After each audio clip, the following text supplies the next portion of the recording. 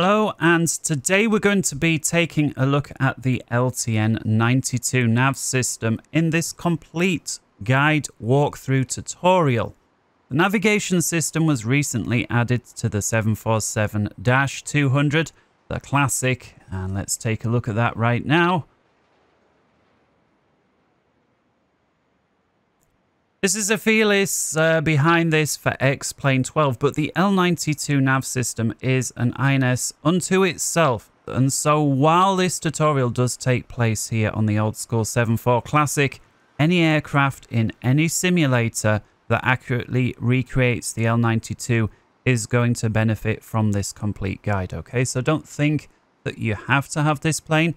If you've got the LTN92, doesn't matter what flight sim, this video will be fine. Now, I do want to come here with a warning, and that is that this system is not as easy by a long stretch than the newer FMCs or the McDoos. So please don't expect to race through this video in one go. You will likely need to invest a little bit of time, but you will be rewarded. It's very satisfying once you get your head around this system and you're able to use it. I've had a few days to play around with it since Felis has it working for X-Plane 12. It's a lot of fun, but you will be hands-on. You know, like the newer Airbuses, it's basically the thing more or less does everything for you. Not so. I mean, the older aircraft, for a start, you've got to do things. But this system is very much hands-on. But like I say, extremely rewarding. And so I would say in real, you know, when I buy real, I mean, like, if you're flying on VATSIM or anything like that, I would take into account task saturation. And if it's getting to the point where you are a bit task saturated, drop down. All right. So what I mean by drop down is the highest level would be the LTN92 and you're all hooked up that way. Drop down one level would be to go to your regular VORs, and using your autopilot heading modes and so on. And so just, you know, don't think you've got to wire everything through the LTN92. If you can't because of task saturation, then don't. As simple as that. That said, let's get on with today's video. We're going to I'm going to assume that you understand how to fly and operate the plane to a reasonable standard and that you know how to make or obtain a flight plan. We're going to be using a simple one today, and we'll take a little look at that now. And this here is from Las Vegas over to LAX. And so we zoom out on the map there, we see it's North America. Las Vegas, that I like to refer to as Lost Wages, will be coming out of McCarran International. And then I've created this weird kind of a flight plan, and you'll see why. We're going to include with this towards the end RNAV arrivals and departures. So the LTN92 is capable of doing RNAV arrivals and departures, but that is bonus content towards the end for those who really wish to push their capabilities and the capability of the LTN92 right to the limit of task saturation. But it's possible, and we'll show that. And so let's begin with a summary of the system. We'll come back into X-Plane and jump inside the cockpit. This is, of course, the system that we're talking about. There's 3 of these. We'll go over those in a minute. And so let's take a look at the summaries of the topics we're going to be looking at today. It is going to be a long video because it is a complete tutorial. And so before you invest your time watching this video, let's see if it's going to be for you. And so the LTN92, we're taking a look at it here, is a navigation device built on existing the INS and the SIVA technologies. It exploits advances in computing technology that was coming thick and fast at that time. We'll see when it's powered on, but you've got 5 lines of text rather than just 1 line that was just a few digits. That was it for the old SIVAs. Versus the newer FMCs or the McDoos, it's important to understand this became clearly a long time before those. This is a 2-dimensional navigation system only, a bit like the SIVAs. However, you can put in RNAV fixes. You can, if you knock yourself out, put SIDS and stars in as well. We'll take a look at that. Bearing in mind, versus the newer FMCs and McDoos, this thing cannot control the engines, doesn't care about thrust settings, doesn't care about speeds, altitudes, fuel consumption, none of that. The only time it even vaguely takes into account what speed you're doing is either to give you an ETA to a fix, and that's just going to be based on what speed you're doing, and it's going to speed time, a simple calculation there. And the other issue is when, and we'll take a closer look at this later on in the flight, if you're coming up to a turn, think of it like a 90-degree turn in your plan. This thing, if you're going slow, is going to take you closer to the point where that turn takes place and then steer the plane, because of course the slower you are, the sharper that you can steer the plane. And if you're going along very fast to the same turn, it's going to give you a much smoother, gentler arc into the turn. Those are the only two minor exceptions where it takes into account speed, and again, offers zero control of the speed, just what is it doing. Now, versus the older SIVA INS systems, again, we've said there's more lines of text. We've said you can enter RNAV fixes, and so those are going to be known as your identifiers. You've got your 5-letter RNAV fixes. You've got your 4-letter airport ICAO codes, such as KLAS, which is where we're going from, KLAX, where we're going to. And then it also includes a database of all the VOR fixes, so those are going to be your 3 letters, as well as your NDBs, and those are typically 2 letters. So we will take a look at that, and those collectively are known as identifiers. It can also do custom waypoints, so we'll certainly be taking a look at that because that's a huge part of this. Another important thing is this device will allow you to update it using the IRAC cycle. So for those of you with a Navigraph subscription, every month you get that updated IRAC cycle. The IRAC cycle that updates the X-Plane, you know, the default IRAC file in X-Plane, the database, this system pulls directly from that. And so this is, because I have a Navigraph fully updated to November 2022, that's the time of me doing this recording. You do not need a Navigraph subscription to make use of this. Clearly, if you don't have a Navigraph subscription, you're more likely to have an older IRAC cycle, goes without saying, and this system will simply use whichever IRAC cycle you have installed. So don't get tied up about that. Whatever FMC IRAC you use, this thing is going to use the same. One other big upgrade from this versus the SIVA is it updates itself automatically during flight, and we'll take a look at that. It's actually quite a complex and in-depth way of doing it. It's got 3 separate ways of doing it, and so I look forward to showing you that. Functionality-wise, we'll cover how to set up and align the system, what the status codes look like, entering waypoints to create a flight plan, understanding what identifiers are, I think we've already covered that, and then custom versus reference waypoints. We'll look at reviewing and editing the flight plan in totality, as well as deleting and inserting specific waypoints within the existing flight plan. We'll look at flying direct to specific waypoints, what crossfill is, and I'll tell you now, it allows you to type something in here, and rather than having to type it out in triplicate there and there, it's going to fill it over. We'll take a look at how to do that and what exactly is entailed thereof. We'll look at how the LTN updates itself, and again, there are the 3 different ways it does it, and you can customize the heck out of that within the submenus. We'll look at how it integrates with the cockpit flight instrumentation. Bearing in mind, the old school aircraft, we don't have a nice glass cockpit, and so we're going to be relying almost entirely on the HSI system here, and we'll see how that ties together.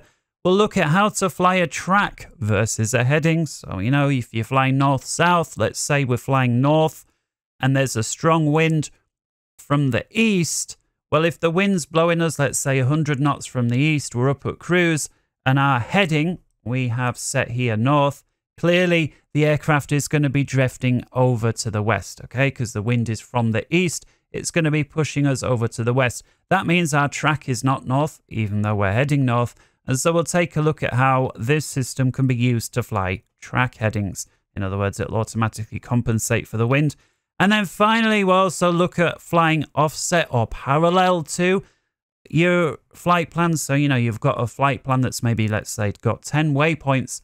And air traffic control says, for whatever reason, hey, Boeing 74 Classic, we need you to fly 10 miles offset to the right of track for traffic or for weather or for whatever it is. And this system is well capable of doing that. And then, as we alluded to, bonus content, the RNAV arrivals and departures. And we'll look at how we can set that up in the system as well.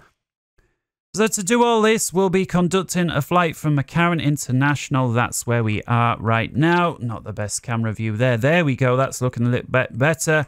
And we'll go on to the McCarran 6 departure that's going to take us onto our custom-built way flight plan over to Los Angeles.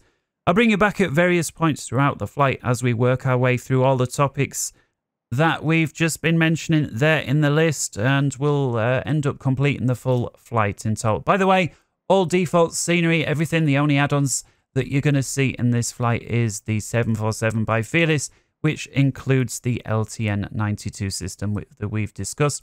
Graphics are on maximum, and I just think, look at this, default scenery here at Las Vegas. We've got the Mandalay Bay Hotel there, the scene, of course, of a big news story not too many years ago. We've got the pyramid there with the Sphinx, and who knows what that thing is representing.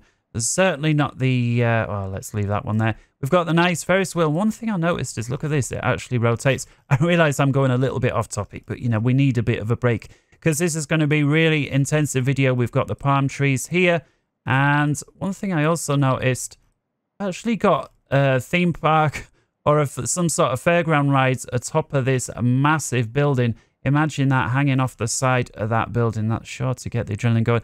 Somewhere I've never been is Lost Wages. It is something I would like to do at some point, if at all possible. And if this ride is still going when I go there, it'll be sure something that I do. As we pan over further to the right, and looking that way, we'll be looking there, over there somewhere, Nellis Air Force Base, of course, the home of the notorious red flag training. Those of you that fly DCS will be well familiar with this area if you've got the Nevada map. But that's it for the intro, so let's come inside and we'll start working our way through. So the first thing I want to point out, as with all of these systems, and again it is a complete walkthrough, is you need to not only establish power to align these things, but the power has to be consistent. In other words, you can't change between ground power and APU power while the system is aligning. That needs to be continuous. And the second thing, obviously should go without saying, is do not move the aircraft while this system is aligning. Now, the manual actually says that loading fuel, passengers, cargo, whatever, is enough to upset the alignment. However, in my experience, X-Plane doesn't really care if you do that, and so I would say don't worry about it, at least for now, but just have your finger on the pulse that if in the future Felis makes a change, that could be enough to throw it off, so be aware of that. The other thing I want to point out regarding Felis and how well he's done with this LTN92 system, there is only one page out of the entire system that doesn't work, and that is this one here, CAT, which is the catalogue. This would be like your airline page that lets you store numerous flight plans and juggle those kind of things around, custom fixes that the airline uses internally and so on. That is the only page that doesn't work. Everything else works. It's fantastic to see. And so let's crack on. And so while it's not really a 747 tutorial, I am just going to show the purposes of powering it up again. We did say it was a complete one. And so ground, make sure chocks are set. Make sure GPU is on, unless you're going to be using the APU. Come around to the engineers panel. We want battery on. Let me get the sound on as well. Chocks are on. Standby power to normal, and here we see ground power on. So we go left and right. So battery, standby, ground power on. Come up to the cockpit and remember to get the master buses on here. We need the essential and number 2. And then that's not just for the radios, but also for the nav systems. And if you've flown this aircraft before, you'll know that. And here we come, right? So this system has got 3 parts to it. Okay, so they're 3 separate systems. We've got the pilot's side here. We've got the first officers here and the flight engineers here. And again, they've each got their own screen. but there's 3 parts to it, okay? So the first part is up here. This is known as the MSU, or the main supply unit, if I remember correctly. And you can see the switch here has a few positions. This will look relatively familiar if you're new with the newer ones. You've got off, which is self-explanatory. The standby basically does the same as the align. I've looked at the manual. I'm telling you, it's the same thing. They even say, so I'm not really sure what the difference or why they have a standby there. Align is, you know, fairly obvious. You align the system before it gets ready to move. It's pretty quick, actually, even with the real time. It says it takes up to 10 minutes. In my experience, it's usually less. And then you've got nav here. So once it's aligned, it goes into the navigation mode. And at that point, you can either change the power supply and or move the aircraft. So make sure it's aligned and in nav before you either switch power source or move the aircraft. And then if the excrement comes into contact with the AC, or the PAX, let's call it, because we're in the aircraft, you've got ATT ref. Of course, what I'm really saying is that if the system should go wrong during the flight, you can move this switch over to ATT ref. That's going to give you basic attitude information, but you're going to lose your navigation info. So if it's gone wrong, you've lost nav info anyway. Put it into ATT ref. What I will say, like with all of these systems, if they do come out of nav mode during flight, whether you accidentally turn it off or move it into ATT ref, whatever it is, the only way to get it to realign is when you're next parked still on the ground. All right, so don't think, oh, well, it's got a self-alignment in the air and it can update it. No, it can't. The self-alignment in the air only corrects for the system as it drifts during flight. It does not allow you to realign it from scratch or to, you know, so be careful. Once you move in nav, leave well alone. The other point is, if you set it from off straight into nav, and that's what the manual says to do, so that's what we're going to do, it automatically puts the system into align mode, but then upgrades it into nav mode the moment it is ready. And so based on what the manual says, that's what we're going to be doing. And so again, pilot's side will go straight to nav, and you can see the align light comes on. And so again, worth repeating, don't change power, don't move the aircraft until that light is done. And we're going to go same here and then same here. All right. Coming down here now, this is the screen that you're going to be presented with when you first see the system powered on and come to life. You can see we've got Felis's name there, as well as custom nav date, and you can see there the year and the month. Again, I'm filming this November 2022, and so I'm going to see 22 for the year and 11 for the month. Every time there's an Iraq cycle update, this will change unless you don't have a Navigraph subscription. And if you don't, you're going to see a different month and year here. And so don't worry about that. And you can see to continue here, we're going to press clear. The alignment is one of the few things that you must do across every system. And so that's what we're going to do now. So hit clear to get through that one. Hit clear on the second one. And then down here on the flight engineers, hit clear. Now there's actually 3 ways to align this, and they all work. I've tested them, but the third way is really convoluted and there really isn't much point to using it. And so the first way, like the old school way, you put in your lat long.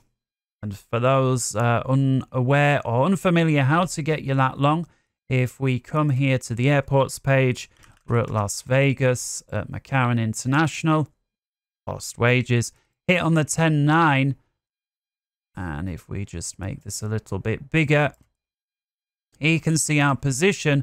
And if you take a look here, notice here we're at gate B. And so I need to get the coordinates based on gate B. And here we can see concourse is ABC. And here's concourse B. And so which gate are we at? We need to find out which gate we're actually at. So let's just hide that real quick. Spin the camera around, and what do you know? It's covered up. All right, so let's have a look, see if we can decrypt it. Well, there's 1, 2, 3, 4 of these terminal buildings. We're on the 4th one, and we're on the second peg of the fourth one. Let's see if we can decode that. 1, 2, 3, 4, and we're on the second peg. So we're going to be on concourse B, gate there 14. So if we come over to the coordinates here, A, B, and we'll look down for 14, and then this line here is going to be our coordinates. So north 36, 050, west 115, 090. So of course, knock yourself out putting those coordinates in, and in the older Siva INS, that was the only way that you could do it. And I'll tell you what, just for the first one, we'll do this, because this is going to feed in nicely with the system and how it updates itself in the flight, even though they don't all match. And so let's shrink that down a little bit so we can make use of this. And so again, gate 14, north 36. So let's hit N for north, and then 36, 05, 0. Now look at this. If we press enter now, this is completely wrong, because this is north 36 and we've got here north 3. You know it's north because there's the N there. And so you must put the trailing 0 on the end. Even though it isn't here, you can see this is just a 1 decimal point. This system has been upgraded now to 2 decimal points. And so if you don't have the extra decimal, you know, the extra digit, just add a 0. And so there we go. Now we've got 36, 050, 36, 050. So that's okay. Enter that in and it's automatically going to go over to the longitude now. East, west, well, it's west. And if we look here, west side 115, 090. And so west side 115, 050. Same issue as before. It's not west 11, it's west 115. And so we need to add a trailing 0, and there we go. Enter. Next page is going to come up is to confirm the time and the date. This is because it uses the GPS system to help with the alignment. If you select it to, you can see GMT. It's just about coming to 7 p.m. This is real world time. So this is as I'm recording it, the 20th of November 2022, 7 p.m. in the evening. Okay, so I'll accept 7 p.m. I'll accept the date, and that is it. That's the system now done. If we come over to the status page by using this one here, STS, we can see there that the alignment is taking place. We've got an alignment code of 10. I'll run through those in a minute, and there you can see how much time it reckons it's going to take. And this is not 48 minutes, it's 4.8, now 4.7 minutes. It's in tenths of a minute after the decimal point, so 4.5 minutes is actually 4 minutes 30 seconds. And so it's not 60 seconds, it's not 50 seconds, it's in tenths. So 4.5 is 30 seconds. And so 4.3 is going to be something like 18 or 19 seconds. You do the math. In any case, that is now taking place. And what I will actually do, just to prove a point with this system on the first officers, we'll leave his switch in the align mode, just so I can demonstrate something else. Now, rather than putting the whole coordinates in again, I'm going to demonstrate the second way. And if we scroll down here to get to the location ID, we can just use the airport identifier, which is, you know, the 4-letter ICAO, so KLAS. And so that's what we'll put in: Kilo, Lima, Alpha, and Sierra. Enter. And you can see that then gives us the coordinates down here of what it thinks, north and west. Bearing in mind, this is not going to tally up with the gate coordinates. It's going to be the airport, which I believe they measure from probably the center of the airfield. And so to get that information, if we look on the original 10.9 page, let's clear those ones off. 10.9. In top left corner, you're going to see the airport ID as well here as the position information. Let me try and make that a little bit bigger for the purposes of the video. That's as zoomed in as I can get it. But in any case, you see it's north 3604-8. North 3604-8. On the west side, 115, 115-091. 115-091. Again, we've got the extra digit here, 13, and so just be prepared to round that up or down depending on the video. So 3 is going to be rounded down. If it was a 16, it would more than likely be rounded up, so just be aware of that. Now, what I do want to show is how these do not completely match for the reasons that we've just stated. And so let's come back to the position page here. So for the very precise position on gate is north 360500. The airport we can see there is 360480. And so there's a slight discrepancy. Same for the longitude. We've got 115.0500. Here we've got 115.0913. So that's even further off in the east-west perspective. So just be aware of that. We'll take a look at correcting for these discrepancies in a bit. Over to the status page here, we can see the alignment is still taking place. Now would be a nice time. I'll tell you what, I just need to get the system over here. By the way, the third way that... let's get rid of that. The third way that you can put a position in is using a reference, which... clear... oh, which was it? That was it, the alphanumeric. So on the position page, I'm not going to go through it all because it takes a very long time to do. But you hit your AN when you're on position page, this one here. And then here you can put in a reference. And so let's just do it. I'm just going to really roughly do it. And, you know, if you were doing this for real, you would have to make sure you got it precise. But just to save a bit of time, let's come over to Las Vegas map really quickly. We'll just use the departure page to get us a vague idea. And so we're here at Las Vegas. There's another airport down here somewhere near Boulder Hill. Boulder City. And so let's assume that from Boulder... we need the ICAO. I need the ICAO. Just one sec. I said it was going to take, I said this one was going to take a moment.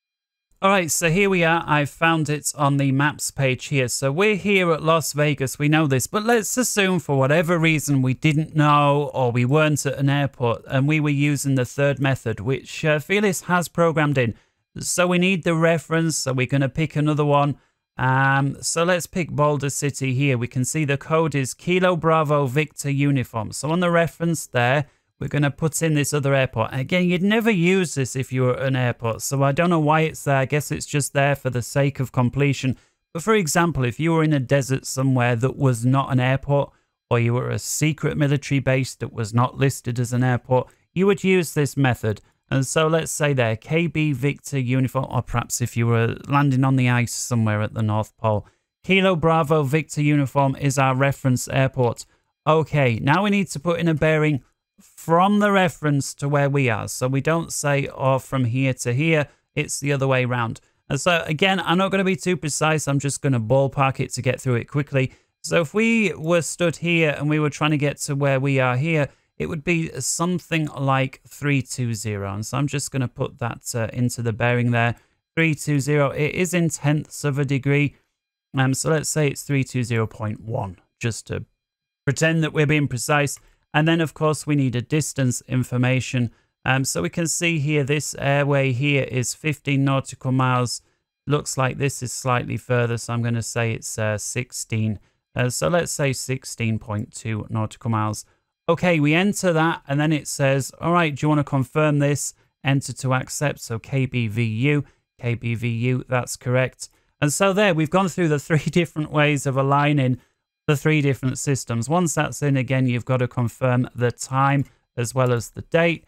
And then if we come over to the status, we can see that the alignment here has begun with regards to the airport.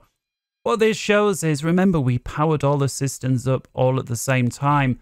As with the old Seavers, you must put in the airport as quickly as possible. I say as quickly as possible.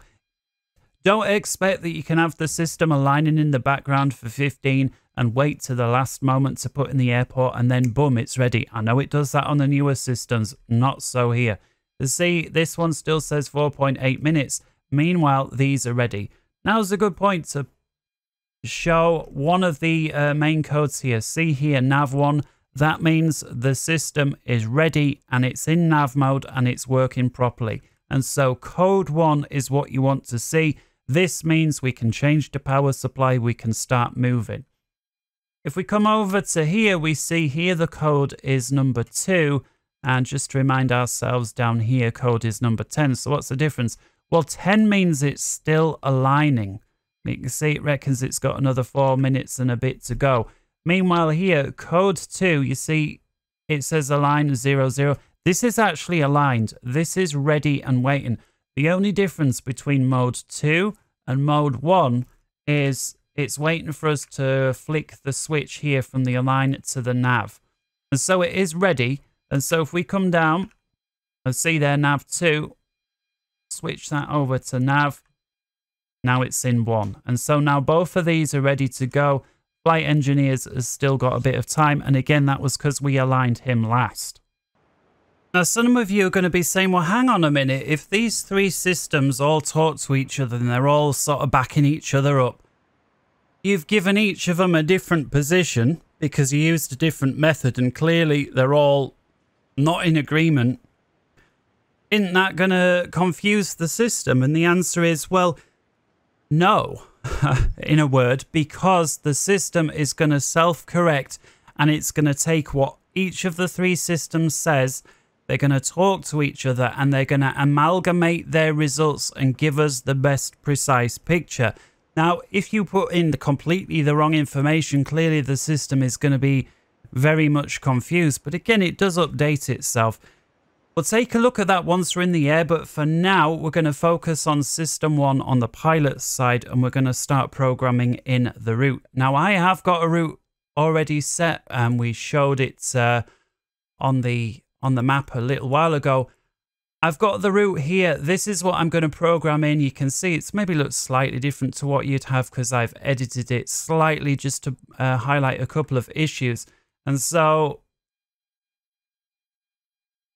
we're here at Las Vegas. We're going to go on the 01 right departure using the McCarran 6 departure. That takes us initially to the Hector VOR. However, if we take a look at this RNAV, there is an intermediate waypoint. Now, usually the McCarran 6 is going to be radar vectors from ATC. There is one intermediate point, so we'll take a look at that. Let's get rid of that. We don't need it. So here's the McCarran 6 departure. And if you take a look here, our intermediate waypoint on the way to Hector, which is here, is radar. Romeo Alpha Delta Yankee Romeo. And so that I'm going to manually put in as my first waypoint. Now this is an RNAV fix.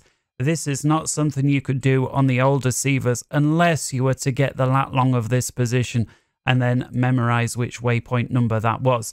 And so with the position done, and you can still do this while the system is aligning, so don't feel that you have to wait for the alignment before putting in the waypoints. Arguably there's that much to do on these aircraft. It may happen anyway. But in any case, let's come over to waypoint. Here you can see waypoint 0 is our present position known as P. By the way, waypoint 0 is always your present position. And what I mean by that is if we were to take off and then let's say we flew over here somewhere and then we said, oh, I want to go from waypoint 0 to here. It's not going to navigate us back here to the start and then fly from there directly to Hector. What it's going to do is 0, always being our present position, is going to say, right, well, you want to go from here to here. So bearing in mind, waypoint 0 to wherever means present position. So don't be taken off and think, right, that's it. I want to go back to waypoint 0 because it won't work. Waypoint 0 is where you are. So you are always at waypoint 0. And so waypoint 1 is going to be radar. So Romeo, hang on, enter key to get into it. Romeo, Alpha, Delta, Yankee, Romeo. There we go, enter. So I just want to put some light onto the subject here real quick. So let's turn this one on. Starting to get a bit dingy. This one, this one, this one, this one, this one, and yeah, let's turn that on. Smoking signs, nav lights, logo. That was like the mini break. All right, back to it then. So back down here. So we've got radar. We know the next waypoint is going to be Hector, which is a VOR beacon. Code Hotel Echo Charlie. Now, each one of these are known as the identifiers. So whether it's the 5-letter RNAV fix, 3 letters for a VOR, 4 for an airport, they're all identifiers. Unlike some of the newer FMCs, you can actually use an entire airport as a waypoint. So don't, it's not just the departure and the arrival and that's it. You could, in theory, use 4 letters and just fly past it. So Hector is in there, and that's going to be the end of our departure. Then it's over to the route. Sorry, not the route, the charts page here for the route. Direct to TAP. And so that's going to be Tango, Alpha, Alpha, Alpha, Papa. Okay. And then we're direct to, and I've deliberately put this one in. And so there is a waypoint here. A VOR beacon, Echo, Echo, Delta. Its full name is Needles. And what we're going to do is, instead of flying to the beacon, we're going to fly to a specific point based off of that Needles beacon. And so to start with, we're going to put in the identifier Echo Echo Delta for Needles, and then we're going to put just the bearing info, so 300. So if we change here from A to N, that's going to swap between the alphas to the numerics, and then we can type in 300. So we've got EED 300, enter. Now it's going to want us to put a reference in. Now the reference is the VOR beacon itself, Needles, and so once again, Echo Echo Delta for Needles, enter.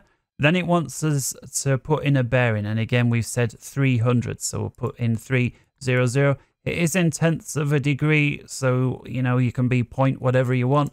We'll just keep it simple and go 300. So based off the Needles VOR on a bearing of 300 degrees for a distance, in this case, of 41 nautical miles. So 41. And again, it's in tenths, so make sure you add the 0. You don't got to put the preceding 0, but you always got to put on the trailing zeros.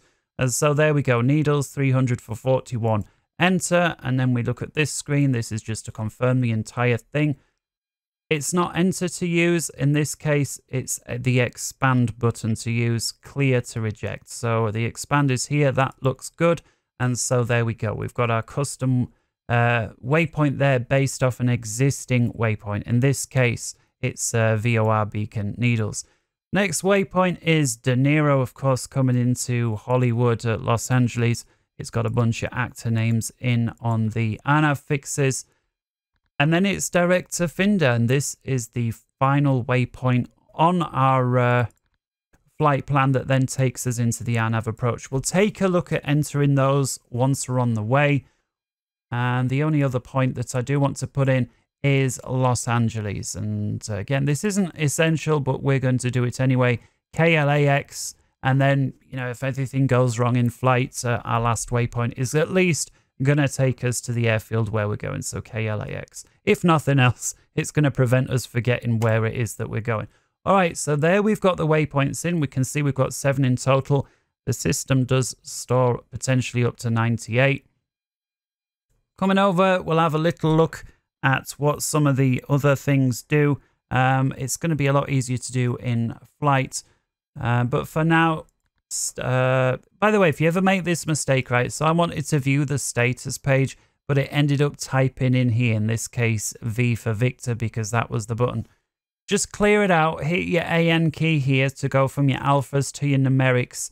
And now, while this half of the keyboard is going to put your numbers in, this half is going to be your menu display and your scroll wheel if you need it as well. So now we can come over to status, and there we see it. And so here we know it's ready. We can see that it's been ready for 0.2 hours. Over here, status 1, and here, status 1. And so that means we're okay to change power source, start the aircraft, start moving. Because they all say nav status 1, we know A, that they're aligned, and B, that it's in nav mode and that it's ready to go. And so I will bring you back when we're on the way to the runway, because there's nothing else here to show at this point. Hi, here we are. The guy is about to push us back. We've been given clearance. Do want to show one little thing if we come inside, just so that you're up to speed with what's going on here. We are departing. It's going to be runway 1 left. And bypass pin inserted. Release parking brake. Parking brake released. I was saying at the same time as the guy. Alright, so we got 1 left. I have that tuned in here. So if we take a look, 1 left here is 110.1. We've got the final approach course, which is going to be our departure course as well, 0114. And so that's in there. Another point to note, I've completely disabled weather for this tutorial so that we can just do away without the distractions of ATIS and all the rest of it, just to focus on the nav thing. Third thing here, if we take a look on our actual departures page, again, we're doing the McCarran 6 departure. If we scroll down here to the initial climb, runway 1 left, right, which is what we're doing, we had to climb on heading 014, which is runway heading, until crossing 2,600, and then a climbing left-hand turn towards 200 degrees all the way to 7,000 feet. Top climb, by the way, is assigned by ATC, and so we're going to assume that they've said all the way up to 12. One thing to note, if we take a look here, 2,600 feet, we're actually quite high already. Las Vegas, so we're at 2,100 feet. So this is only 500 feet above the field, so we're climbing 500 feet and then a left-hand turn. And so to help me remind myself of that, I've actually put the 500 in there on the radar. And so once we begin to climb, we see that get anywhere near 500 or 2,600 here. We'll begin that left turn to 200 degrees. I've actually put 200 in on your side, on the course side, just to remind ourselves there 200 is what we're shooting for. After that will be towards Hector here, 112.7, and I see no reason not to tune that in. For now, we have, what is it, 16.7, that's Boulder City. So do you know what, let's go for Hector, 112.7 on your side, because once we've performed this turn, we'll be going to Raider and then on to Hector. And so with that done, let's start the engines, and I'll see you when we're ready for takeoff.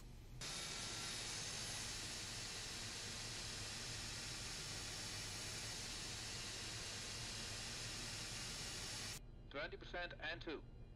Fuel going in. Light up. All right, with all the engines started off, let's go with the after takeoff checks then. So it's going to be flaps 1, 5, 10, 20 for takeoff. Flaps 20. Over to the engineers panel, and let's get the engines on bus. 1, 2, 3, 4. We'll close the split. Get the galleys on. 1, 2, 3, 4. Chillers 1, 2, 3. Lav fan to automatic up here. And we'll get the packs on again. 1, 2, 3, give them all. Get all the recircs 1 through 4. Gaspers on as well. Trim air. We'll turn some of these temps down to a more normal setting. With that, we'll get rid of the APU bleed. And we'll, with everything there on, we'll cut out the APU as well. Get the aft cargo heat on normal. Everything there looks good. Cabin climb rate, we'll have it there just below normal. We're going to be climbing up to 38,000 feet. We put 1,000 on there to ease with the stresses. And so everything there's looking good. Back up to the top here. We'll close the starter valve. Everything else looks good. Slides have already been armed. We've got the lights on. We'll now get probe heat and window heats on either side. And coming back down to the bottom, we'll get the transponder on, but not active just yet. EPAS mode, we'll cycle through to go around back off to take off dry, and we'll get it into EPAS. 0D rate, so we'll be roaring down with full power. And so one thing left to go. We've got there flaps 20. We'll do a quick flight controls. Forward, neutral, aft, neutral, rolling left, rolling right. Put the right boot in. Put the left boot in, and everything there looked good. One thing I did forget to do, I forgive, or rather beg your pardon, is forgot to light up your side of the screen. All right, weather radar on to standby, and everything there looks good, and we're good for taxi. So turn-offs, and with that, we'll release the parking brakes. Coming up top, anti-skid is on. Body gears, steering, we'll arm that to help our ways around. And with that, yeah, I'll see you momentarily. And as we approach the runway 01 left here, lost wages, ready for departure. We're going to come inside, and this is just the ways that I like to do it. I'm not saying that this is correct or by the book. Again, it's more a tutorial on this.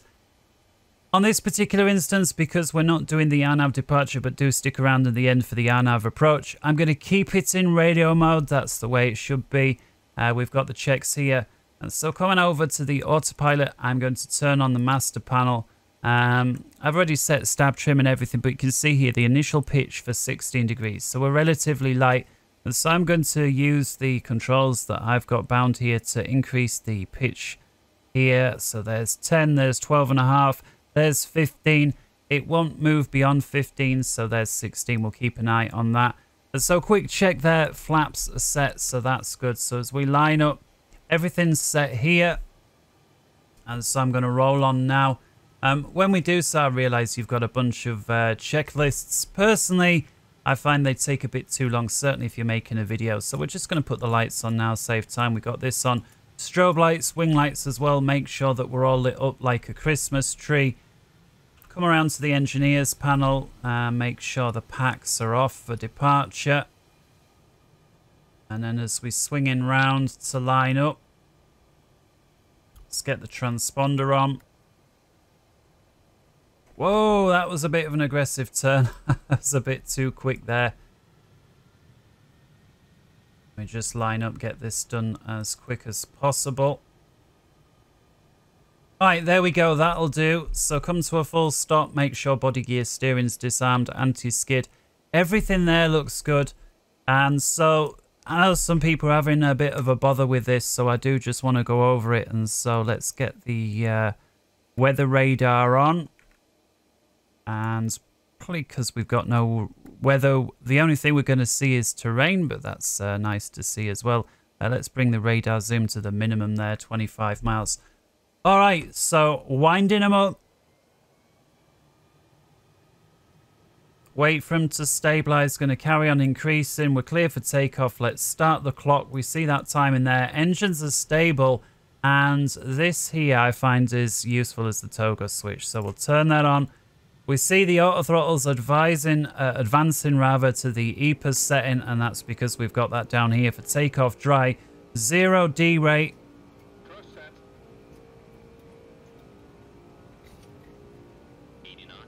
Nice and quick acceleration. Probably a bit too quick actually because we're so light. Should have derated it a little bit. Rotate already, and up we go.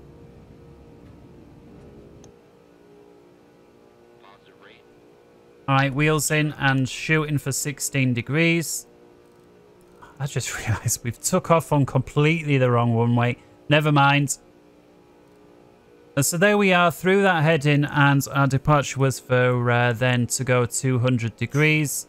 So we'll move the heading dial over to 200, and just to make things a bit easier here, we'll get that in. To make sure we don't bust through 12,000, I'm going to get that in, and we'll reduce thrust from takeoff to continuous. It's actually doing a right-hand turn. Oh my goodness. So let's lower the nose. And big time. We're running out of speed there a little bit. Let's go to about 500. Alright, so on this system now, and first way we want to go, if we come over to the flight plan, we see that there's no track selected. So in order to resolve that issue, if we come over to the waypoint page and scroll, sorry, where are we? Legs page. Just press legs and then press enter and then enter. And that's going to take you to the first waypoint. Again, from current position. Could have done this from the ground, but if you've got radar vectors on departure, you want to hit this basically when ATC says, right, You've finished with your twists and turns. We're now direct to radar. Now, we didn't copy any of this. So if we come over, for example, to the legs page here, we've got nothing there. If we come over to the waypoints, there's nothing there. And so after cleanup, that's going to be a good thing. So let's start reducing flaps. Flaps 10. Let's increase vertical speed a bit. And we'll set that to 250. That's going to be what we aim for. Let's go flaps 5. And while that's happening, let's come back here and then we'll get the packs on 1, 2, 3. But doing my index departure was completely pointless when I took the wrong one way and, you know, was focusing on anything but just realized we didn't get these on. That's kind of important. And let's get fuel heat onto automatic. All of that's on. We'll get the supplementaries on. Back to the front. Flaps 1. We'll turn the gear off.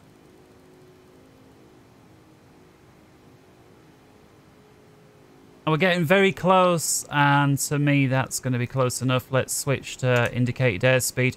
I'm going to reduce from continuous max to climb and retract the flaps all the way. And let's assume now ATC clears us all the way to 38,000.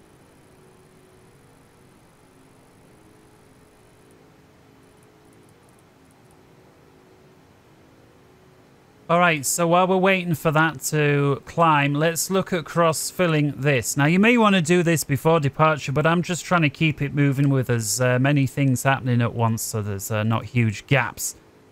So if we come here over to the RMT, that stands for remote. It's by the letter Q. So if we hit Q, we got this little menu here. Going to use the scroll keys, and whichever is the device, the CDU that you've used to put this in, make sure that's the master. So we used our side, and most of the time you're going to be flying as the captain. So scroll down, or rather up, to get the crossfill master in and hit enter. Don't press anything else because you need to rig these guys up. So again, remote. This one is going to be the slave. Hit enter, and then come down here to the engineers one, and again, remote. Down to slave, hit enter. Okay, so these systems are all ready. This one's ready, and here you can see it's got 7 waypoints in total. It's important to note, when this process begins, the master is going to copy whatever is on there to the others. The others, if they have any information on there at all, it's going to be deleted, and it's just going to copy what the master does. We understand that. We're okay with that. And so we've got here enter to go. So let's hit enter. You see here system B is ready. So first officers, and system C is ready as well. That's the engineers to receive. So let's hit enter to start the transmitting.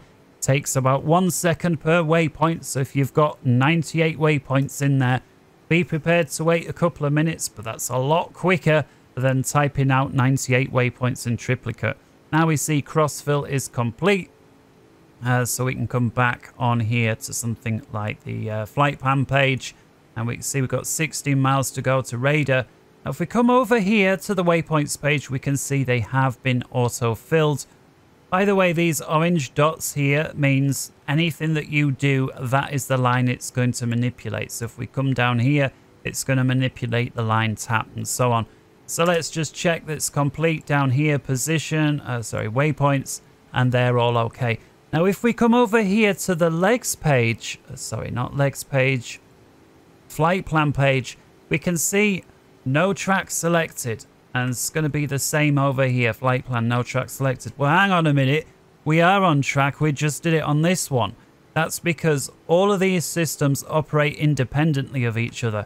And so to resolve that issue, just like before, come over to the legs page, hit enter, enter. And now we're going towards radar. So if we come back now to the flight plan, we can see we've got the similar kind of thing. And same over here. Flight plan, legs page, enter, enter. Now over to the flight plan. Now look at these. The distances slightly vary. We see this one says 10. This one says 8. This one says 11. That's because the positions in all of the 3 systems, if you remember when we aligned them, but slightly differently. We're passing 16,000, so I'm just going to reduce to vertical climb. Reduce that to about 300 feet. And we'll accelerate to about 310 knots or thereabouts, and then we'll resume. Let's release cabin crew while we're at it. So smoking signs, we'll get rid of these lights that are no longer required. Wing and logo. Again, no weather, so 2992 from the floor all the way up to cruise, just to keep things nice and simple.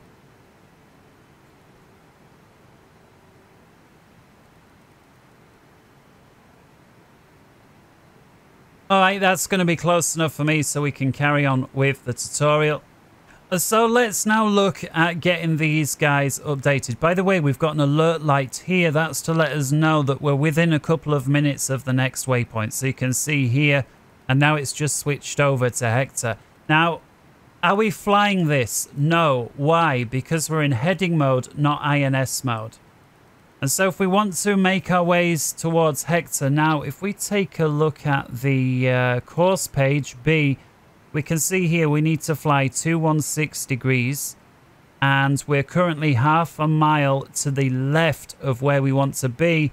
We now see it's 0.6, and that is because here, if we look at the track, we're actually 16.6 degrees too far to the left, so again, to make it from Raider to Hector. And so this is going to get worse and worse. We're deviating further and further left of track.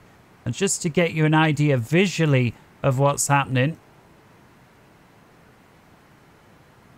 if I bring us over to Sim Toolkit real quick, here you can see our aircraft position, and here's Raider here, here's Hector, and we're starting to drift further and further to the left. The reason there's that slight little discrepancy, again, our on-flight computer is slightly out of position, so it actually thinks we're a couple of miles further to the left than we really are. But in any case, you can see we are now beginning to drift further and further to the left. And so to put that right, we're in here. What we're going to do is fly what it says here. So it says, by the way, that M stands for magnetic track. And so we want to go 216 degrees. So I'm just going to put in there on the heading 216, which is magnetic by default. Now look here at the track.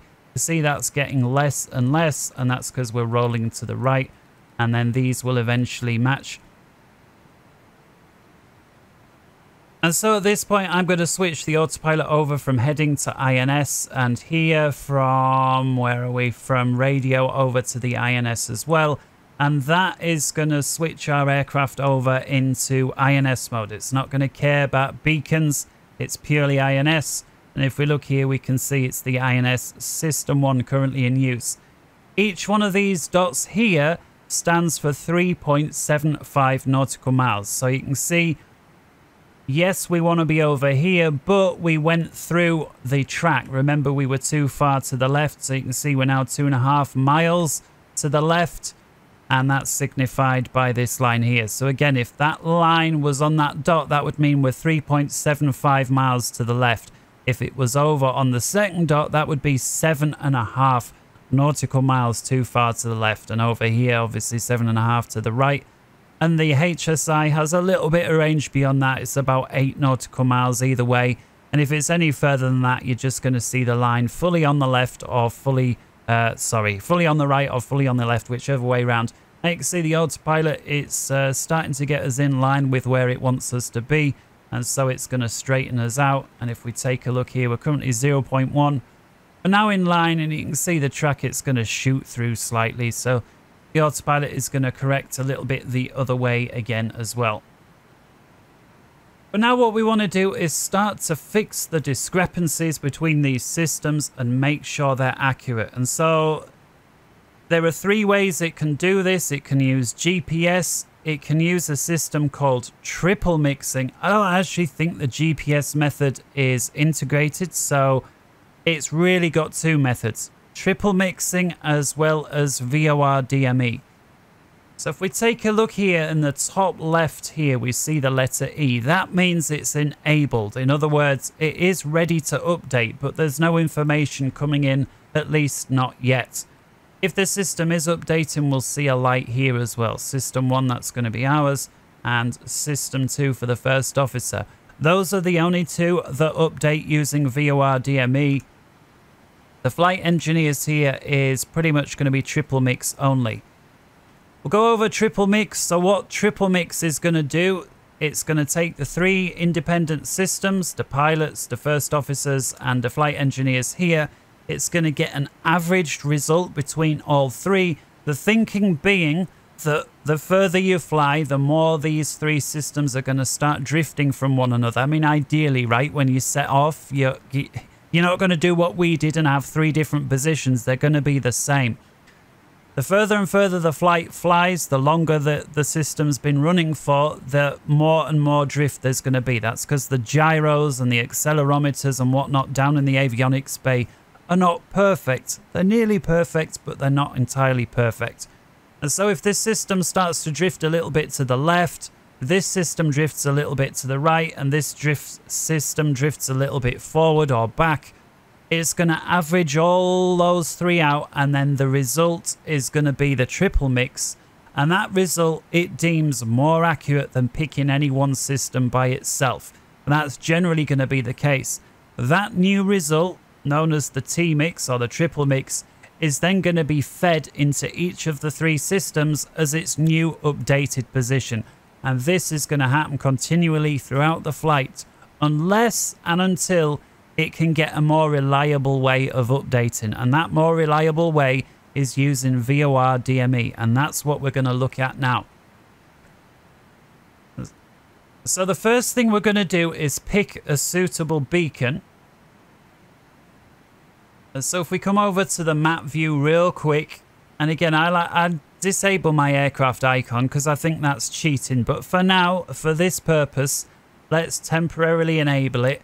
You can see our aircraft, and we're heading towards, what was it called? Hector, H-E-C. In fact, we did have that tuned in on the first officer's side, 1270. So we'll see if we can find how far are we to go. 29 nautical miles, so we're not far away at all. Could be here. In fact, there it is, Hector. So this is a suitable beacon, but you can use any that's in range. So let's go with this one, 1270. So it's important you tune it on both sides, because the first officer's side is going to be used for his system, and the pilot's side is going to be used for his. You could use 2 different ones, but we're going to use the same one. So 1270. So let's tune that in on both sides. In fact, just to make a point, let's mistune my one by accident, 1275. We're going to come into the system menu now, and we're looking to update it. So to do that, and this will happen continuously once you set it going, come over to the status page here, and you want to scroll down until you see here you've got the change UDT. This is the update mode. Hit enter, hit the expand button to get into that, and here you can see updates are currently enabled. That's why you've got the option here to disable it. It's kind of a bit backwards, but it's what you want it to do, not what it says. So updates are enabled, and that's confirmed by the E here. If we were to hit enter that and disable it, you see we lose the E. So hit enter, make sure updates are enabled, because it says disable. And here you can see it's on GPS. And again, I don't think GPS is implemented, at least at this time. So down here we've got triple mix. It's currently disabled. So let's go down and start with that one. So let's enable triple mix. Now you can see we've got the letter T here, and that means our system is currently beginning to update using the triple mix method. So it's going to average out what my one, your one, and the flight engineers. And so let's come over to status, and again we need to do this for all the systems. Scroll down, expand. We'll enable the triple mix, and as well for the flight engineer. Status, scroll down, expand, enable triple mix. There we go.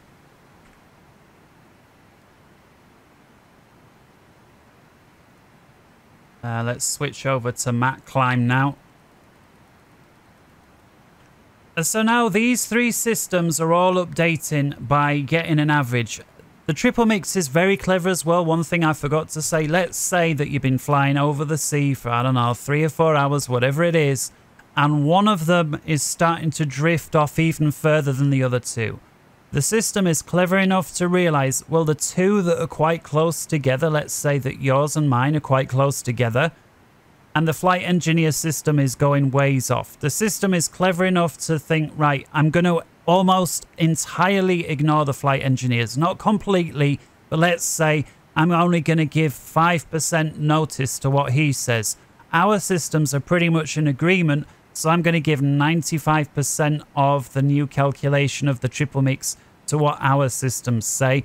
It's going to spit out a new result, and that result is going to be shared again between the systems. And as we've seen here, we could here choose to completely ignore. So if, for example, we thought, you know, the flight engineers is no good at all, we can, of course, disable his triple mix entirely. However, there's a much more accurate way of doing it, as we've said, and that is the VOR DME method. So we'll take a look at doing that now. You can see here we're very close to our next waypoint. We've got about 0.1 miles to, 1 mile to go. And there we go. We've gone through it, and it's now making a turn to the next waypoint. This would be a really good time to point something out, and it's why I gave this crazy flight. Come over to the Sim Toolkit app. Usually what the system does, I'll turn that down so I don't feel I need to shout. Usually what the system does is when there's a turn, it irons out the turn. So to make a nice smooth turn, we haven't actually had one yet. But when there's a turn that is over 100 degrees, I think it's 115, or it's over 100 degrees anyway. Rather than trying to smooth out the turn, if you see what I'm doing here with my mouse, say go from here to here, it actually flies over the waypoint and then begins the turn. You can see there's a discrepancy here, and this is because we need to align the systems. And what we'll do is when the system's aligned, we'll check back here and see if the aircraft is in a more precise position. And so in order to make sure they're really aligned, again, the triple mix, while it's very good, it's not going to account for the errors. And remember, we aligned these incorrectly. We gave each system a different position. It's tried to average it out, but it's obviously not good enough. And so let's look at doing that now with that turn explanation out the way. So come back into explain here. What we're going to do is enable the VOR DME method. So again, on the update page, and if you've come out to that, just remember, over to the status, scroll down to the update mode, hit expand, and then you get the menu here. We need to enable RNAV, or area navigation. So we'll scroll down to RNAV, hit enter, and that is now enabled. We need to do that for every system, so just make sure we come over to RNAV, hit enter to enable. And we'll do it down here, even though the flight engineers doesn't do that. So let's enable. Okay. The flight engineers, if you think about this, if our two systems update completely because it's got radio navigation mode, the flight engineers system is going to realize, hang on, I'm the system that's way out of whack. Your two are in complete agreement. I'm out of whack. The triple mix, by extension, is automatically going to more or less ignore what he thinks and copy what our systems think. And so in order to get this working, we need to tune in a VOR DME here. And so let's come over to the position page just so we can see this in action. So there we can see the positions are actually quite close now, and that's because the triple mix has been amalgamating these positions. If we come over here, positions. So these are going to be very, very close now. I don't think I can pause. I don't want to pause it just in case it messes something up. So now what I'm going to do is tune in a suitable beacon that we can use. And I'm going to pick one that's a bit further away because I think we're a bit too close to this one. And in fact, let's use needles. We'll be going there anyway as per the flight plan. You can see the frequency there is 115.2. So we're going to use this to update. So if we come over here, we'll tune in 115.2. That's going to give the VOR DME information there. And you see right away my system begins updating. INS1 there, we see it lighten up. And here we see the letter R, so that's the radio update. In other words, the VOR DME beacon, the range information there. Incredibly accurate. And if we take a look at the lat long, we see there's a discrepancy again now, and that's because our system is updated via the radio. Yours is doing triple mix. Now we see your side is doing the radio as well. We see their position too. And that's because we're starting to get further away from the VOR beacon there. Up to a point where it thinks, you know, it's enough distance now, we can start making use of it. I think just to keep things on the same page, we'll go with 15.2 on your side. Notice when we use an invalid beacon, it throws, it's accidentally tuned in another one. And let's go for 1570. It's still picked a beacon. Come on, there's got to be somewhere here where there's not a frequency. There we go. 1585. You can see now your system is no longer updating and it switches back to triple mix. You don't got to wait for the alignment to complete. Just, you know, use common sense. It's never going to completely destroy anything. It's just, oh, well, if I can't get the update, I'll go back to where I was. But both sides tuned in on the same beacon. We've got the same range information on both sides. Both sides are now updating INS. And this is a continuous process. The entire time you've got a beacon tuned in, the system is going to continuously, automatically align. Let's come over to the legs page. And let's scratch that. Flight plan page. You can see now we've got 12 miles to go to TAP. We've got the alert page on. And that is because we're cruising fast. In fact, I need to switch over to cruise and Mac mode before I go through the barber pole. Was a bit late there. Let's get altitude hold mode in, 38,000 feet. And with that, let's release the passengers as well. All right, so we're up at cruise. And if we come back over to Sim Toolkit,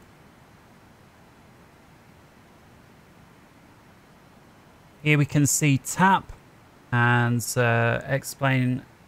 Or rather, the 74, the LTN says we're 7 nautical miles away from TAP. Now, in theory, we should not be offset by what seemed to be about 3 miles because our INS system has been updating the entire time ever since we tuned those beacons in.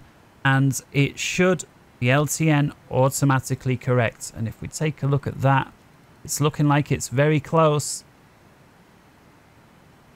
We do got a custom waypoint in that doesn't show here, but you can see there we're getting very, very close to TAP indeed. It's already turning to make a compensation for the next waypoint, but I'm satisfied. If we look at the gap there between what it was and what it is now, it's very close and it's just smoothing out a turn.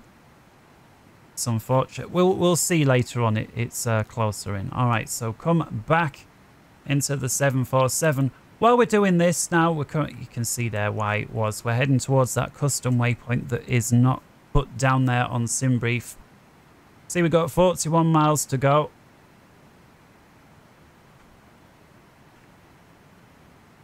And everything now looking good. So let's have a look at some of the other things that we said we were going to be doing while we're on the way.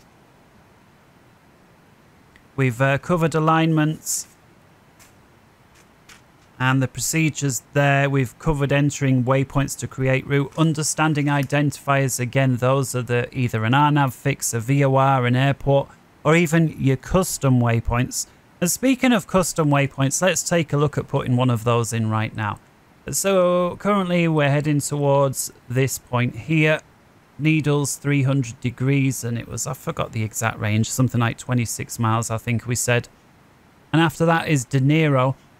Let's say, I'm just trying to think what's the best way I can point this out.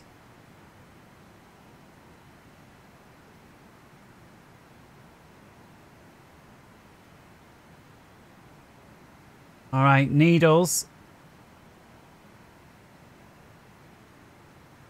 Add to route. TAP. Needles.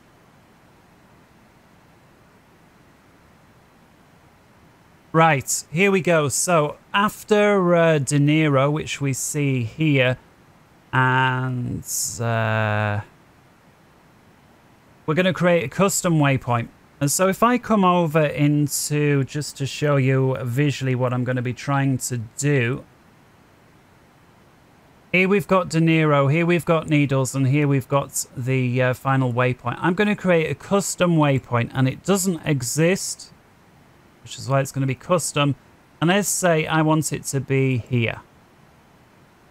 So if we take a look at here, we've got an existing waypoint. I'm just going to use this to grab the coordinates, but we're not going to use it. So Bojack, but we're going to create a custom one. So it's north 3452, west 11431.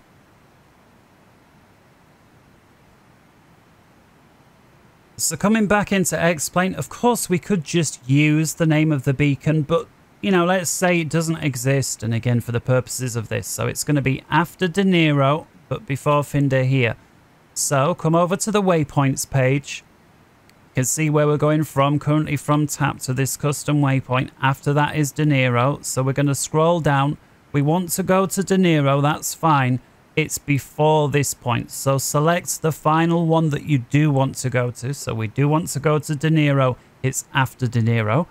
Make sure De Niro's in between these orange dots. Hit enter once. This is going to move everything else down. De Niro there at the top. Here we type in the waypoint or the identifier. Now bearing in mind, as we've said, you can use any waypoint that exists here, including airports, but you can also use your own. The way that you use your own, you simply type in an identifier that does not exist. You can type in anything that you want. To me, I find it easier to literally use the word cust, C-U-S for custom, and then I'm going to put 2 letters on the end because I'm almost sure that there is no 6-letter identifier by the name cust AA. Again, type in anything that you want. If it does exist, it's going to take you there. So if we hit enter, well, what do you know? Cust AA does not exist, and so it's asking, well, this doesn't exist, this identifier. Tell me where you want it to be. And so we got the lat long here like before. So we're going to go N for north, and I'm just going to pinch the coordinates that exist near Bojack. I'm going to vary them just slightly just to prove the point. So we'll go north 34, and then instead of 52, I'm going to go 53. And then we'll put, let's just put 55 at the end because it's going to be very precise there anyway. It doesn't really matter. It's going to be close enough. Hit enter, and now we've got the longitude. So once again, we're on the west side. It's going to be 114. And then the Bojack waypoint is 31.1. And so we'll go with 35 points. Let's go 28, just because we can. All right. We'll hit enter to accept, and then we get to review. So our custom AA for this latitude 3453 north, longitude 11435 west with the change. Clear to reject, that's this one, or expand, not enter to use. So the expand button is down here, not the enter here. So we'll hit expand, and that is now in there. De Niro to custom AA, and then on to Finder. Bearing in mind, this custom waypoint is now not going to exist here. So if we go onto the waypoints page here, we see it's from De Niro straight onto Finder. Here it's from De Niro to custom AA to Finder. You gotta run that remote thing again if you want to have everything synced up. I don't see any point in doing it now. We've already covered it, but that is something that you want to do. Bearing in mind, because we're not copying it, information on this, such as the flight plan page, is going to be off because it's not accounting for the waypoints that we've put in, whereas here clearly it is.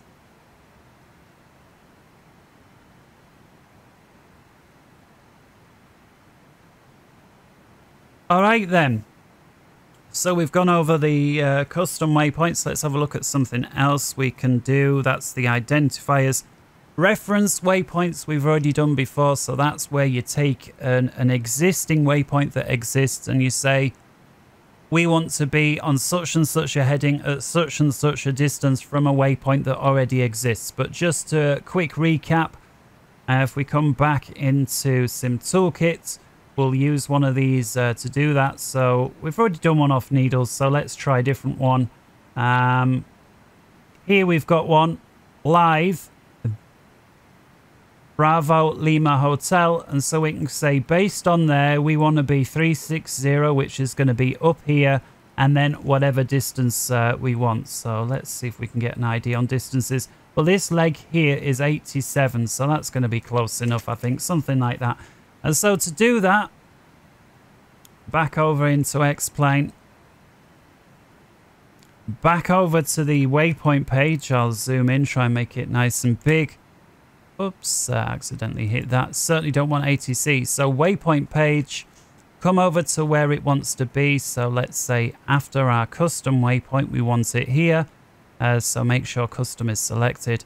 Hit enter, and here we get to type it in. And so Blythe was Bravo Lima Hotel, and then put in a number again just to make it unique. So let's go something like, and use this one to do it from the alphas to the Merricks. Let's go 012. Okay, guess what? Reference. All right, it's almost like creating a custom waypoint, but in this method it knows based off an existing beacon. And so reference, same as before, Bravo Lima Hotel, enter. Looks like there's two to choose from. You see here 1 and 2, and so the first one is in the USA, and if we scroll down, the second one, would that be Kazakhstan? And either way, if we look at the east-west, we see that this one is east here, 74 east. We'll go back to the first one, 114 west, USA. Clearly we want the one based in the USA, so we'll hit OK. Bearing, now we were saying 360.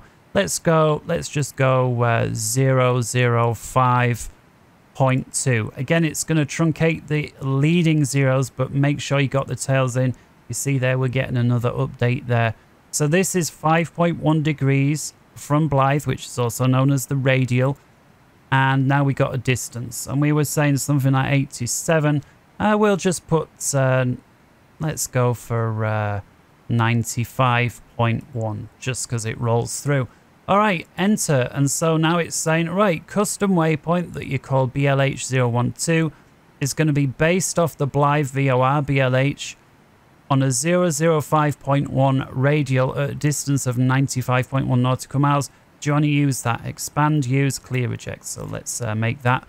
And now we're going from our custom waypoint AA to our custom Blythe radial there, 012. You can see currently we're on the Finder to LAX. Good time now to try the direct 2. So let's swing us back round.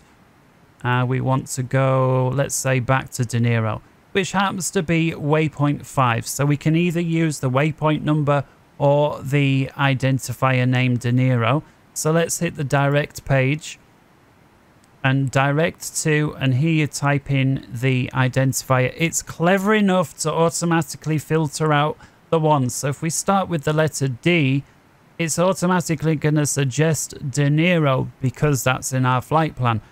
And so if we had another identifier starting with D, we'd have to use more letters. But De Niro's good. We see it flashing. So we'll hit enter to accept. There's the lat long. Once again, enter to accept. Okay. Now the INS may or may not automatically steer the autopilot round. It depends. Were you more or less heading to it, or was it ways far behind you? To find out, here we see on the course page, we can see we should really be on a heading magnetic 70 or 71 degrees. You can see we're about 20 miles to the right, and we're too far to the left. We're 170 odd degrees too far to the left. In other words, it's basically behind us. And so the easiest way, let's just dial 70 degrees into the heading.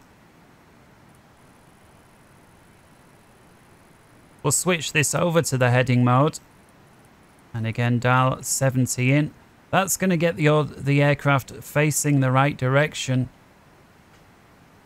It is building in a curve, as you can see. It knows that we're too far to the left. It knows we're turning to the right, and it's actually built in 19 nautical miles and a bit to allow us to complete that really big turn.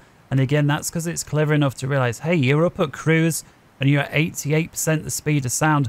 It's going to take you 18, 19 or more miles to complete this turn. And so as we start to make our way round and those degrees begin to fall off, this discrepancy is going to get less and less and less. And when we're at 90 degrees offset, this is going to be counting down really quickly. And I'm going to guess that we're going to shoot through that despite the turn having about 19 miles when we begun it. So let's see. In any case, we're now proceeding direct towards De Niro. And again, the course is going to give you any information with regards to direction, and your flight plan is going to give you distances. You can use the expand button when you're on the flight plan page, and that's going to scroll through a few options. So we've got distances here to De Niro, because again, that's where we're heading to. If we hit expand, it's going to give us time. It reckons 3 minutes. That's not going to be accurate. Yes, if we were flying directly towards De Niro at this speed, it's going to take 3 minutes. But bearing in mind, we've got this big turn to complete. So this is, again, one of the limitations of this device. It's not going to account for the fact that we're still in a turn. So just bearing in mind of that, if we hit expand again, we're going to get an ETA. And again, same as before, based on heading direct to, you can see that it just added on a minute. And you can see there the times for the subsequent waypoints. You can, of course, scroll through and get an idea on where you're going to be. And again, if you were flying in a route that you're not messing around with like I am, this is going to be fairly accurate. Just bearing in mind, the ETA is based on the ground speed that you're currently doing. In this case, we're doing 506 knots. It does not account for the fact that as you get lower, you're going to start slowing down or anything like that. So again, take it with a pinch of salt and add time on as you deem necessary. And then the other one is this DBW. This stands for distance between waypoints. So what it's saying is distance from De Niro to custom AA is 18 nautical miles. Distance between AA and this, custom waypoint here is 22. Between there and Finder is 34 and so on. If we cycle through again to the distance, this one here is cumulative. So this is 23 miles from, where we are to De Niro, 40 miles from where we are to De Niro to Cust AA, 61 miles from where we are to De Niro and Cust AA, and so on. In other words, if we scroll down here, it's saying we're 282 miles from where we are to LAX, of following all the waypoints as prescribed. Hopefully that is relatively straightforward as well. Alright, so we've covered those and reviewing. If we want to delete specific waypoints in the flight plan, again, we come to the waypoint page, and it's just a case of picking the one that you don't want getting it in between these orange dots. So let's, for example, this waypoint here that we took ages making, let's say, no, we no longer want that one now. Make sure it's between the orange lines, hit clear again, and there, gone. See where we currently custom AA. Let's delete that one as well. So click clear again, and it's gone. Simple as that. And again, if we want to change one, let's for example say, I don't want De Niro. There's something more suitable that I want you to go to, known as Coop. Make sure De Niro's selected. Hit enter on it. Sorry, correction. Make sure De Niro's selected. Hit clear on it, and now type in your new waypoint. So C-OOP. Enter. And because that was the waypoint we were currently going direct to, just make sure afterwards that you rejig that, because you can see it's currently thinking, well, you've thrown it off. We don't know what to do now. The easiest way to do that is to go over to the direct page and type in your fix there. So Coop, enter, accept, and now we're good to go again. You scroll down, you can see we're back on course. Currently going direct to Coop. Hit the course page. There you can see present position to Coop. So that's working nicely there.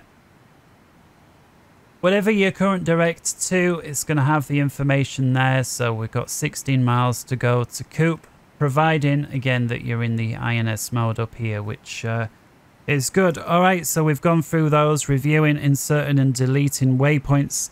We've gone over direct tos. We've gone over cross fills. We've gone over how the system updates. We've gone over the integration there with a HSI, so you're always going to have the ground speed on the top right, and on the top left you're always going to have the distance to the next waypoint, again assuming that here you're in the INS mode. If you're not flying to a waypoint, this is going to go out.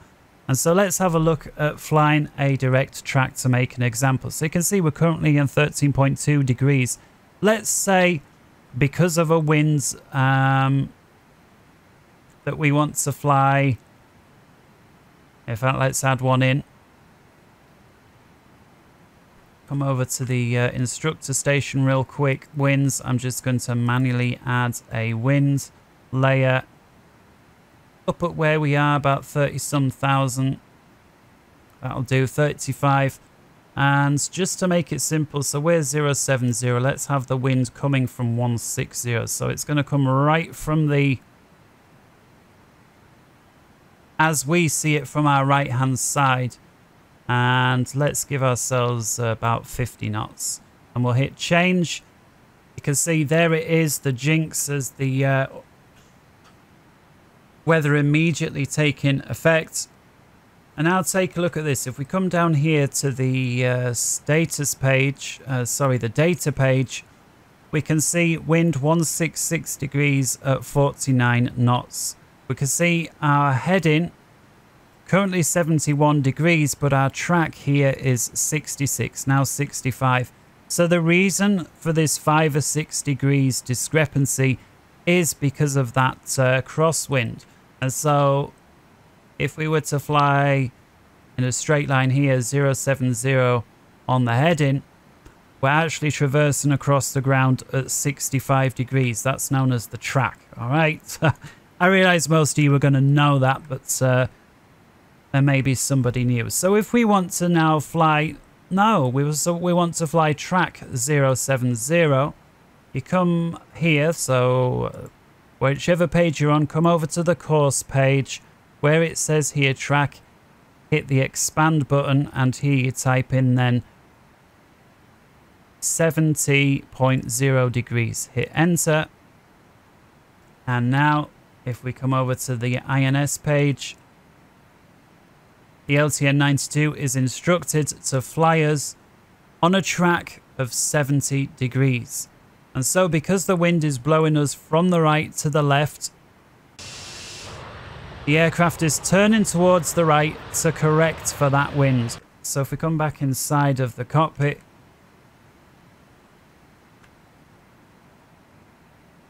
we can see here, if we're coming a bit closer, so there's 60. So this one here is 17. You can see here the aircraft, it's pointing 75, 76 degrees, something like that.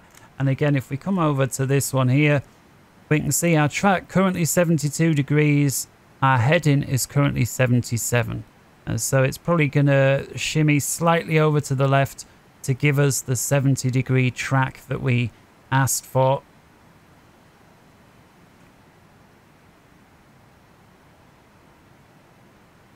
Looks like it's taking its time. And there we see 70.1. So it's very close. Another thing to note, see here we've got this flashing ALR that stands for the alert. We also got a similar one here flashing. That's to remind the crew, yes, you're in INS mode, but you ain't following any flight plan.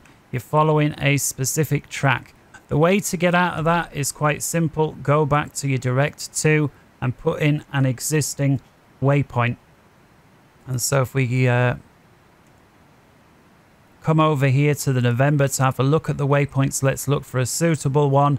And let's say, yeah, for me now, let's go to Coop. So triple OP. And so direct to, just type it in, Coop, okay, accept. And now it's a case of navigating round towards Coop. Looks like it's trying to do it. So on the course page, once again, it's behind us, but this time now going direct towards the airfield. You can see these INSs continuously updating. We've got the DME here. And again, if you're really close to the beacon, it's going to struggle. So make sure you pick one that I find like 100 nautical miles when you're high up is a really good range to make sure that that works. You can see there's a bit of system struggling a little bit. You see it's switching between radio and triple mix while it's trying to get that underway. In any case, it's working fantastic. So while we're on the way from Coop, let's have a look at doing an offset, something we've not yet discussed. So an offset, you know, you're flying from A to B. Let's assume it's a straight line. And then ATC says, hey, in fact, I can perhaps draw it on this a little better. So ignore where we currently are because we've just been making stuff on. So let's assume that we're following this green line here in the middle of the screen. And then ATC says, hey, we need you to offset to the right. And so if we're coming down here, the right is, of course, going to be over here with regards to the way that we're facing.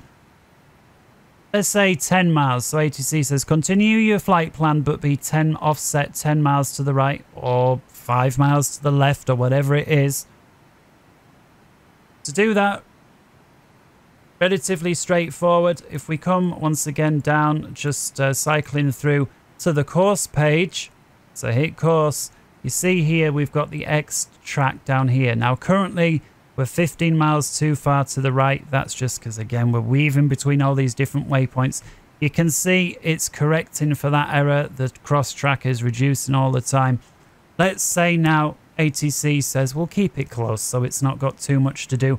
Let's say 3 miles to the right. And so the way to do that, scroll down to the cross track menu, hit expand. And down here now you've got 2 keys. You've got your left here and your right here. And so hit the right one and then simply nautical miles, how far offset. And it can go up to 399.9 nautical mile offset, which is madness. But for our purposes, let's just say 3.5 miles. So you hit right or left, whichever side, and then you put your thing in. Again, the leading figures don't matter. It's the trailing that does. So 3.5, hit enter, OK. And now we've got the yellow light here, OFS, to indicate that we're flying an offset. And it's now going to fly our flight plan as it was 3.5 miles to the right. If we take a look here, we're currently 6 miles to the right. 5.5. And again, the autopilot is going to take a bit of time figuring that out. Bearing in mind, we've got quite a large crosswind now for the autopilot to wrestle with. It will eventually figure it out, but in my experience, the LTN system is by far from being this as clever as it is today, you know. So oftentimes the systems today, they already figure out ahead of time, well, if the wind's here and we're here, then we need to approach from such and such an angle to get it bang on.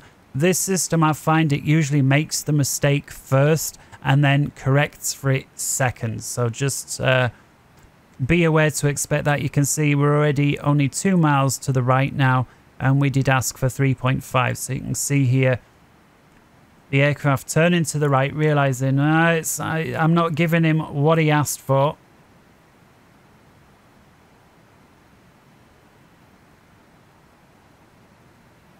And so I think with all of those things out the way, it's now time for 2 things. First of all, how to exit the offset track, and then finally doing the RNAV approach. So it will be a bonus at the end. And this is now coming towards the end of the flight. And so we're going to set ourselves up for an approach into Los Angeles. And so let's get the charts while the aircraft finishes doing what it's doing. And if you don't have a Navigraph subscription, do feel free to pause the video and screenshot a couple of the relevant charts here. And so it's going to be the Hollywood 1 arrival. And so that's going to be this one. And we're going to come in via this waypoint here, FNNDA, or call it Finder, and that's because that was the last waypoint in our route. If we come over to the legs page here, there you can see it, Finder to Los Angeles. And again, what's in here is completely out of date because we've been messing with our flight plan. And so it's going to be Finder on down here. Now, on the newer FMCs and the McDo's, all that you do is say, hey, it's the Hollywood 1R nav.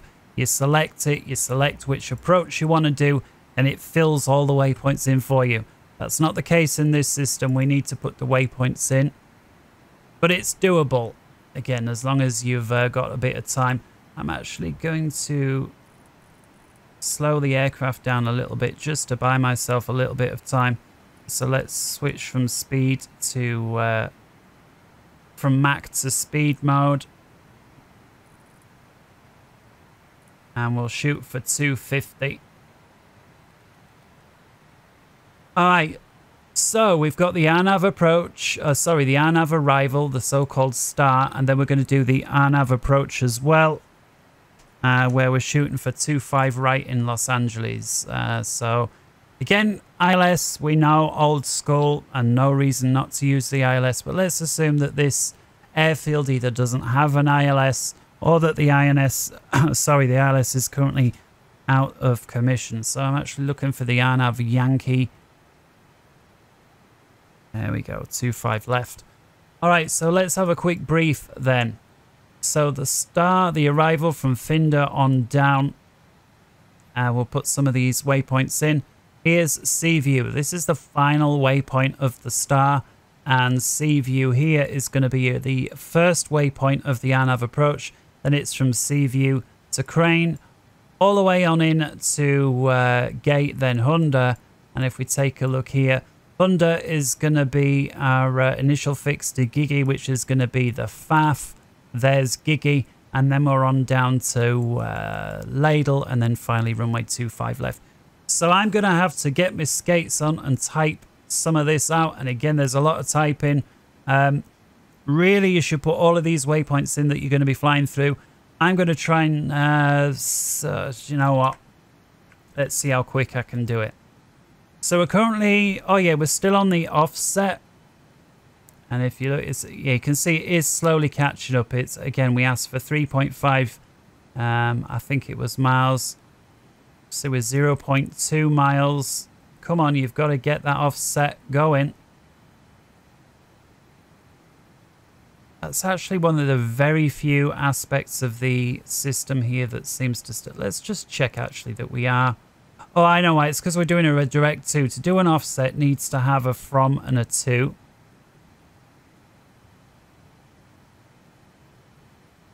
So we're currently going direct to, so there's nothing for it to offset from. But if it was from Coop to Finder, or whatever it is, then it can. How are we doing, actually, with regards to... Oh, well, we're very close, so we'll see it. So once it gets to Coop and turns back round to Finder, then it'll be on course. And you can see it's got about 11 miles between the two. So we will check back on that. But for now, let's go to waypoints. Now, clearly, Finder's the first one that begins this whole process. KLAX is going to be the last one. And so I'm going to hit Finder and hit enter just to keep punching it down. And so the first one is going to be MDLER. Let's call it Midler. And I'm just going to type these in real quick. So there's Midler. Enter. Okay. Enter again. Monroe. Enter to accept. Enter again to push it down. Then we've got Hollywood itself.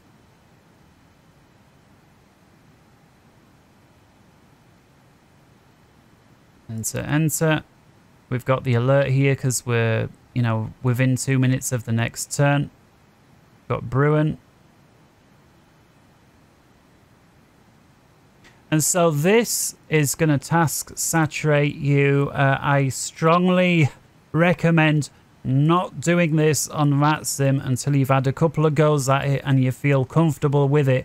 make sure in your notes or your remarks or what your aircraft is capable of, you make it clear to the controllers or whoever's going to be looking at your flight plan what exact system this is, the LTN92. It does have a code for it. You'll have to look at what that code is, you know, what the aircraft, what your navigation, you know, the so-called performance-based navigation, what your aircraft is capable of doing.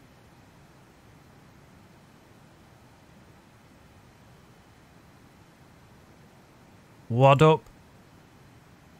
But to begin with, yeah, I suggest, like what I'm doing here, just get rid of the weather and do as you want. Speaking of getting rid of the weather, I've made a mistake there, so hit clear. N-E-I-L-E. Okay, enter, and then see view.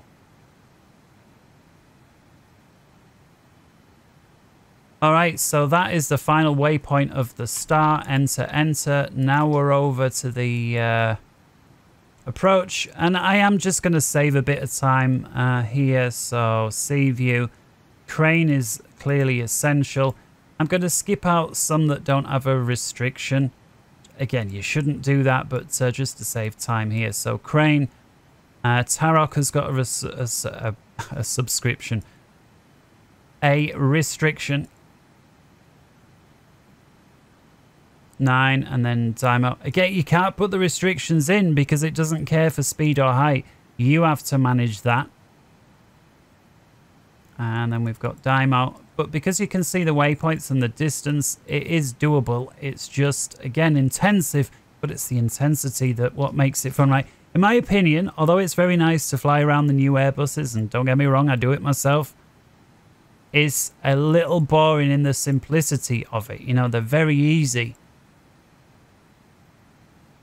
This one is going to keep your hands full the entire last 200 or so miles of a flight, because really you'd be typing this in long ahead. So we've got gate, then we've got Honda, and the system doesn't care for or know that you're doing a star or an right. It doesn't know anything. It just knows you're going from A to B the entire time, or A to Z via A, B, C, D. You know, that's all it knows, and the only thing it cares about. And then ladle, LAD.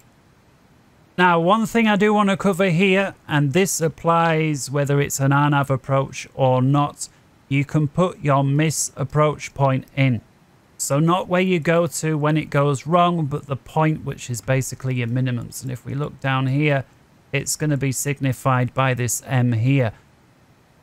I don't know how you exactly get the coordinates of this position. You see, it's based on a height down the approach.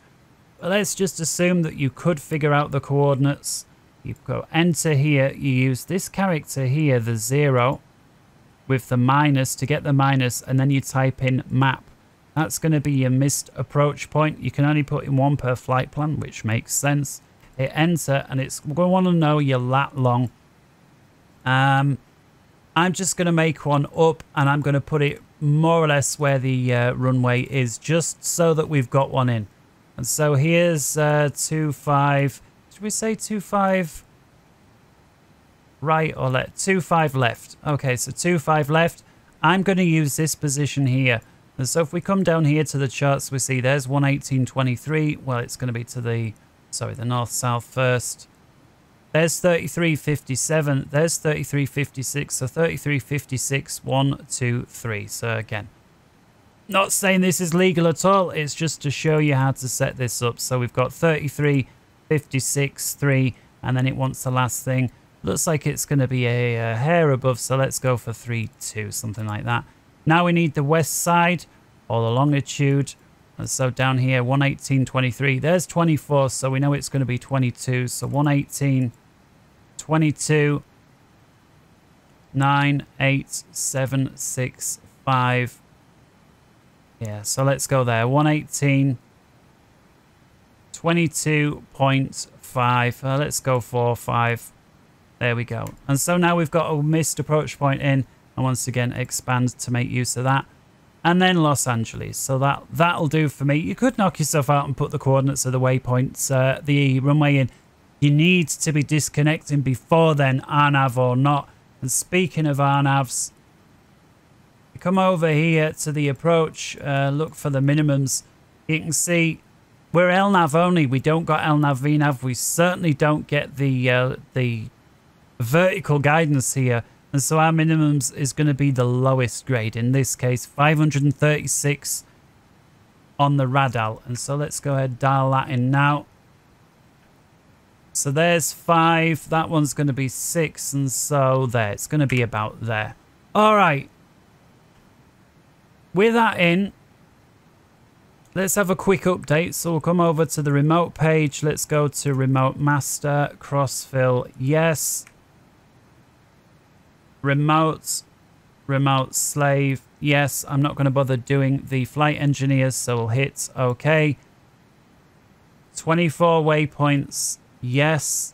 System B ready, system C, you can see it's not ready because we've not set up the flight engineer. And let's transmit. Again, about 1 second each. And I'm going to begin descend. We're at 38,000. Out hold mode in. Let's come down to 28 just to get it going. Vertical speed. Down we go. Make sure we don't drop through 28. I'm going to get rid of auto throttle. I'm going to manually pull the power levers back. And I'm going to increase my vertical speed. Nice and quick to get it going. Alright, crossfill complete. And so let's have a look at the course. We're currently Finder on the way to, let's call it Mulder. So we're already on the initial stage of the arrival. So again, I'm really far behind. So if we have a look here, we're currently somewhere along here. You can see this bit here is not to scale, but let's turn these triangles off so we don't cheat. See here, this is 58.3 miles, so we do got a bit of room. How far we got to go to get to Mulder? So if we come over to the flight plan page, currently 47 miles to this point here. There you see we need to be at or above flight level 190. I think we can do this. In fact, this is weird. Bruin, we need to be below 30 but above 24. So you know what? There's fine. There's no panic.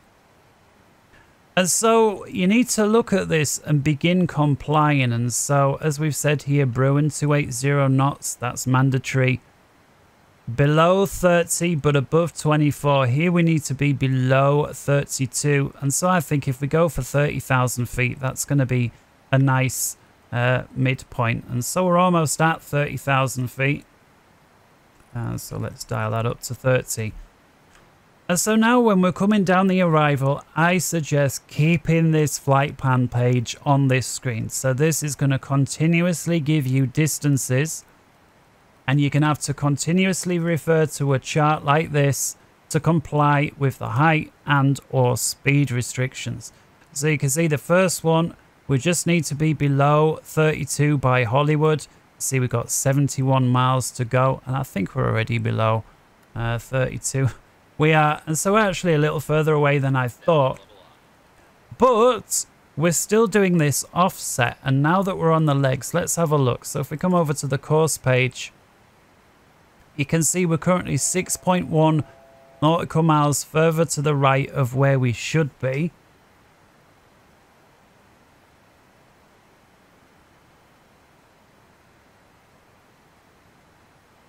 And it's a shame. I don't think I'm just thinking, can I show the approach on the sim toolkit? I just feel like I need to prove that this offset thing works.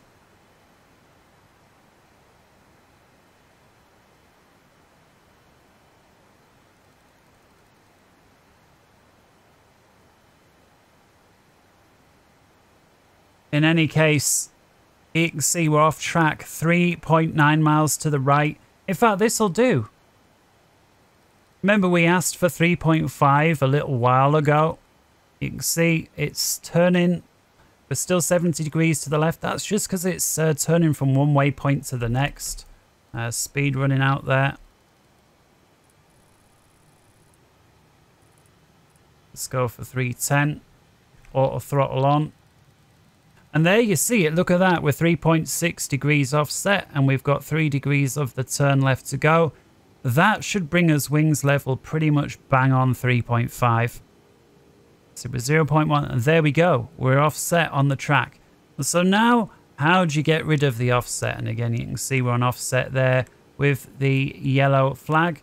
Both radios constantly update, both systems here continuously updating their position based on the INS. And the flight engineers, the triple mix. Now, him is probably going to agree with us pretty much by now. So if we come over to the, where are we? The position page. And we'll use the position page here. By the way, these are already going to match because they've been aligning on their own right using the R mode here, the radio. We see those lights on. So we see position there. I'm just trying to show the camera. 2808, 12, 95, 99. So these positions are very, very close now. Again, even though this one, if you remember when we aligned it, we did that crazy method based off a guesstimation. It was so far off and now it almost matches, and so that's great. Alright, and again, as before, this one, in terms of flight plan, no track selected. And so to get that right, we're currently on the way to Midler, let's just call it, or Mulder. Probably the easiest way, if we come over to legs page, we'll just type it in M. Mulder, that's fine, accept, accept. And now this thing is going to know as well that's what we're doing, and it's going to automatically progress through.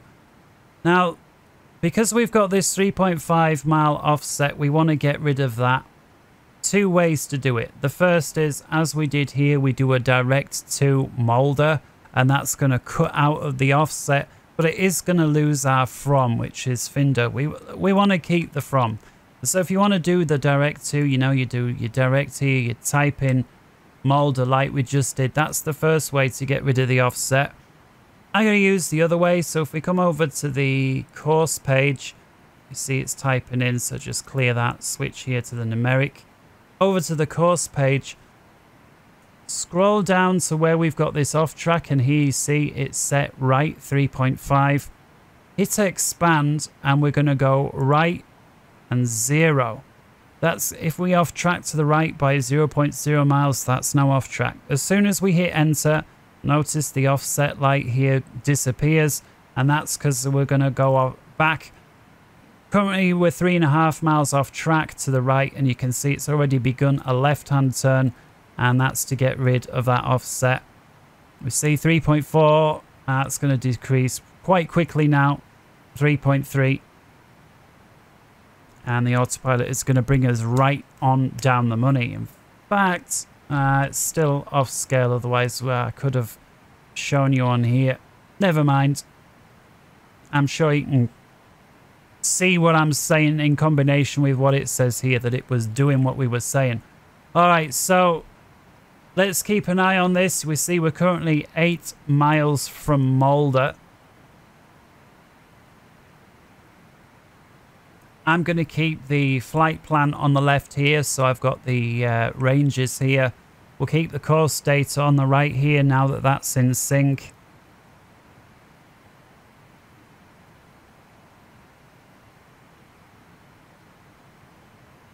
We've got an alert, so that's letting us know we're within a couple of minutes of the next waypoint. And again, can use on the flight plan the expand page here. You see here it's about a minute to go now. And then it's on to Monroe.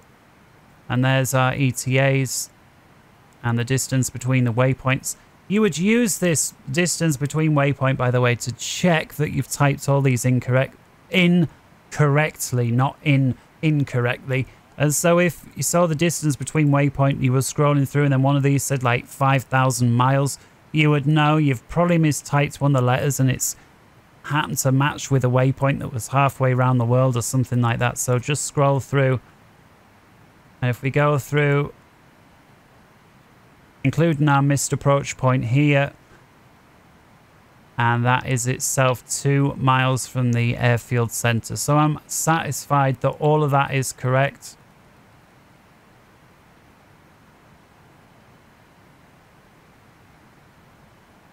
And we're currently so currently 12 miles from Monroe. So let's have a look at this. And so, yeah, we're going from Mulder to Monroe. So we're currently on this section here. We need to be at or above flight level 190. Another way you can do, by the way, if we come back to the expand distance between waypoints, take a look at this. From Mulder to Monroe, distance between is 15 miles. If you take a look here, Mulder to Monroe, 15.1. So we know that matches. You don't get the 0.1 here, so 15.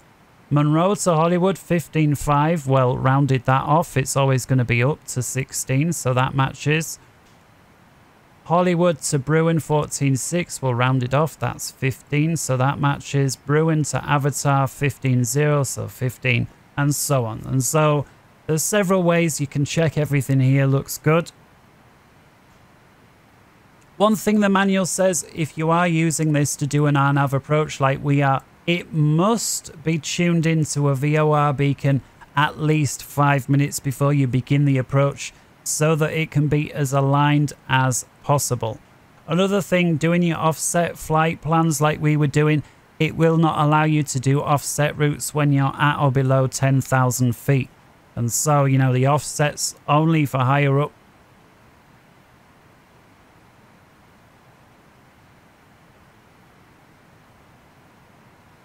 And so now coming in, we have gone through, I think, everything. I'm going to show you the only page on this that doesn't work. And that is this page here, CAT. And so if we hit that one, you can see Catalogue's placeholder. This is where you would store routes for multiple flight plans, where the airline would store them, where the airline would store custom fixes that are used internally for the airline. That is this page here. Everything else works. And in fact, it'd be a good time while we continue down this star to just overview what all these pages do. So the first one here, menu, is going to be your position page. And so this shows where you are, and it's also where you do your alignment at the beginning. If we come over here to the course page B, that's going to show you which leg you're currently on. So we're currently Monroe to Hollywood. It's going to show any waypoint identifiers. It's going to show you your desired track in magnetic here.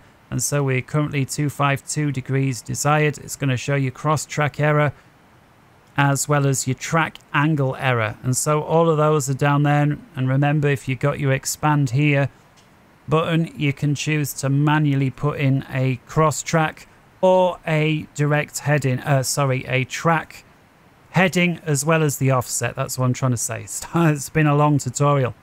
You got your legs page here. This is going to show you from to your waypoint numbers. So we're going currently from 9 to 10, which happens to be Hollywood to Bruin.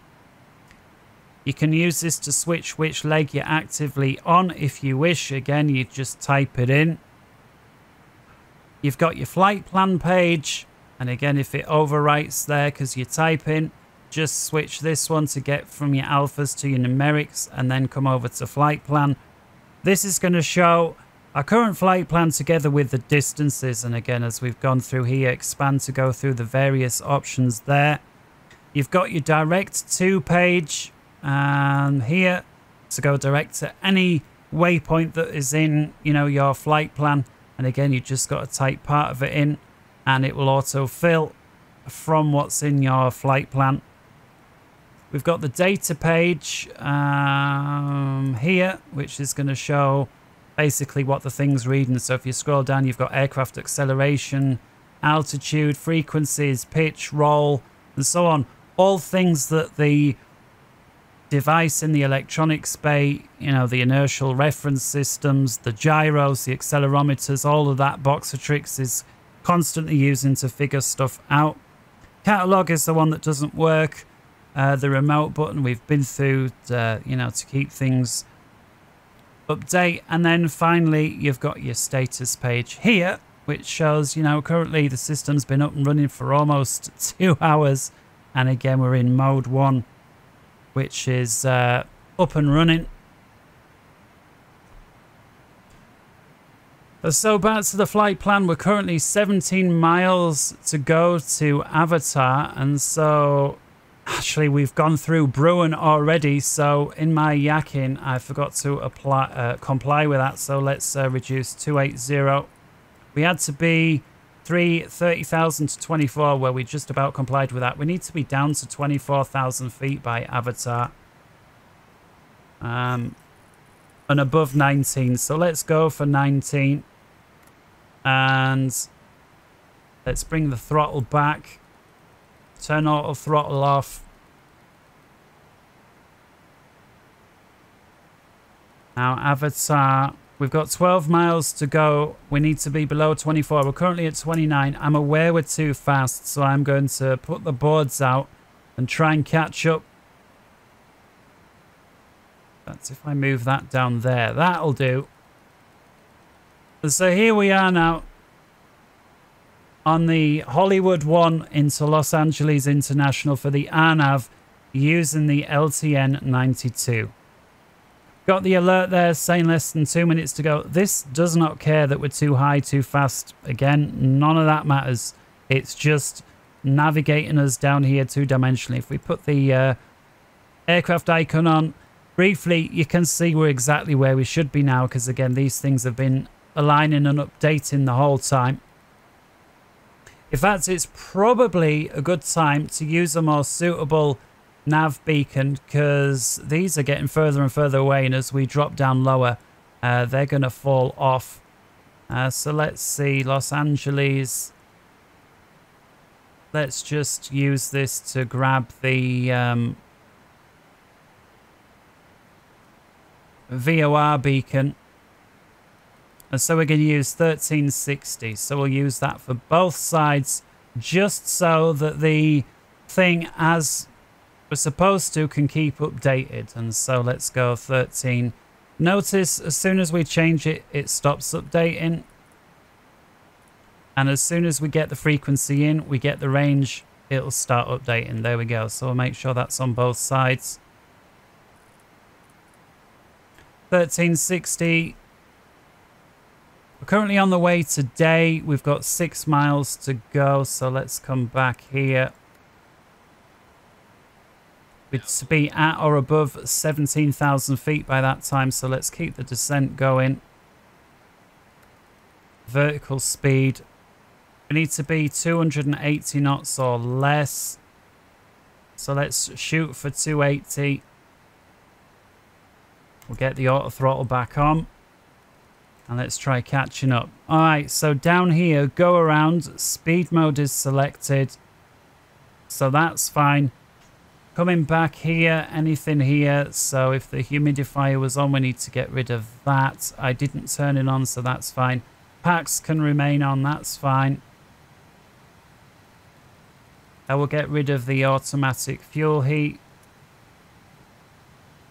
We'll open the reserve tank. Should have perhaps already done that. Make sure that's flowing through. Alright, so things are done back there up top. Turn off lights. We'll get everybody seated nice and early, so I don't got to worry about that. Wing lights and logo lights. Main lights to go. So there we go. 280. Currently heading towards NAD up. Or WAD up, sorry. And we need to be at or above 15. So let's keep that descent going. Vertical speed.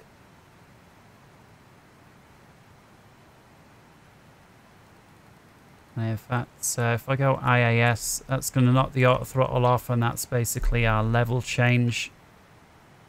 We don't got to worry about the weather, so 2992, and here we can see LAX now just 66 miles to go. Minimums, as we discussed before, without any sort of vertical guidance on the LNAV only, is 536. And we've got that in there. Right, there's the notification. I'm going to get rid of the boards now. I think we've caught up. WAD up, 4 miles to go.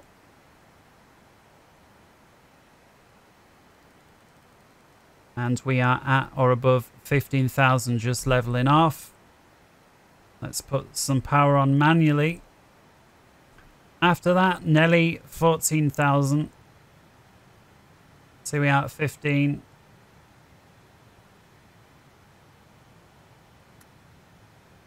Let's put alt hold mode in and we'll preset 14,000 for the next one.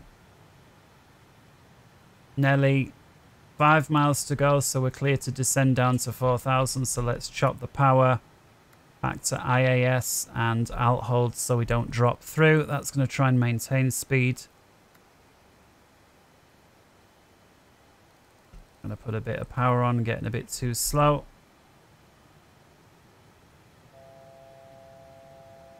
Alright, and at C view it wants us at 270. So you know what, we'll preselect that. We'll get the auto throttle on. And we need to be between 12 and 14. And so we'll wait till we've gone through Nelly. We got 2 miles to go.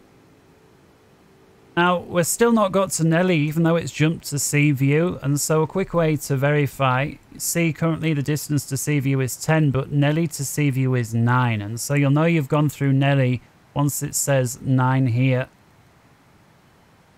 And so there we go. And so now we're good to descend somewhere between 12 and 14. So I'm going to go straight to 12.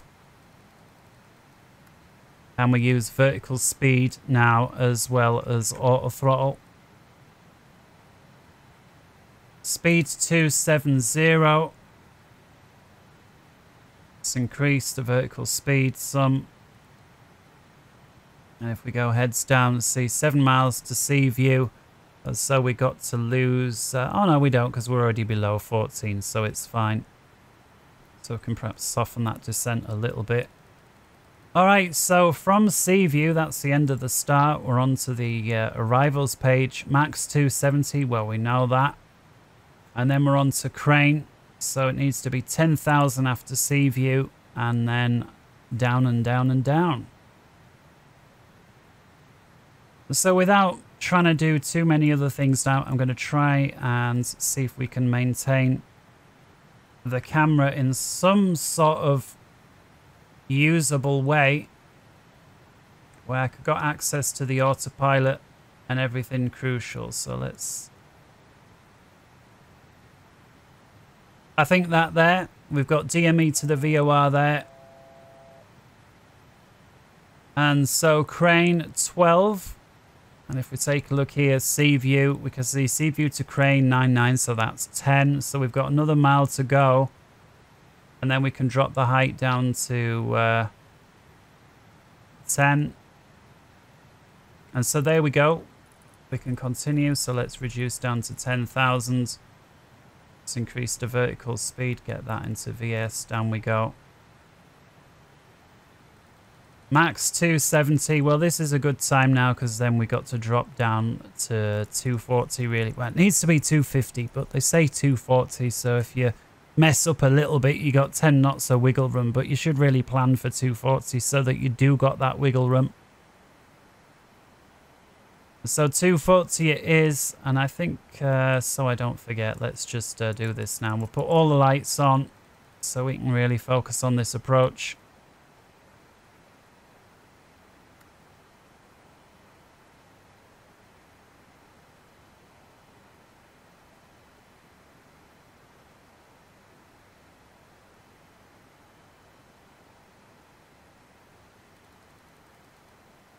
So crane 5 miles. We need to be at or above 10,000 until that point. And we're just above 250. We're beginning to settle. Let's ease off. Oh, it's already done its crane. So 3 miles to go. So this is going to be nice. Let's hold it here. 10,000.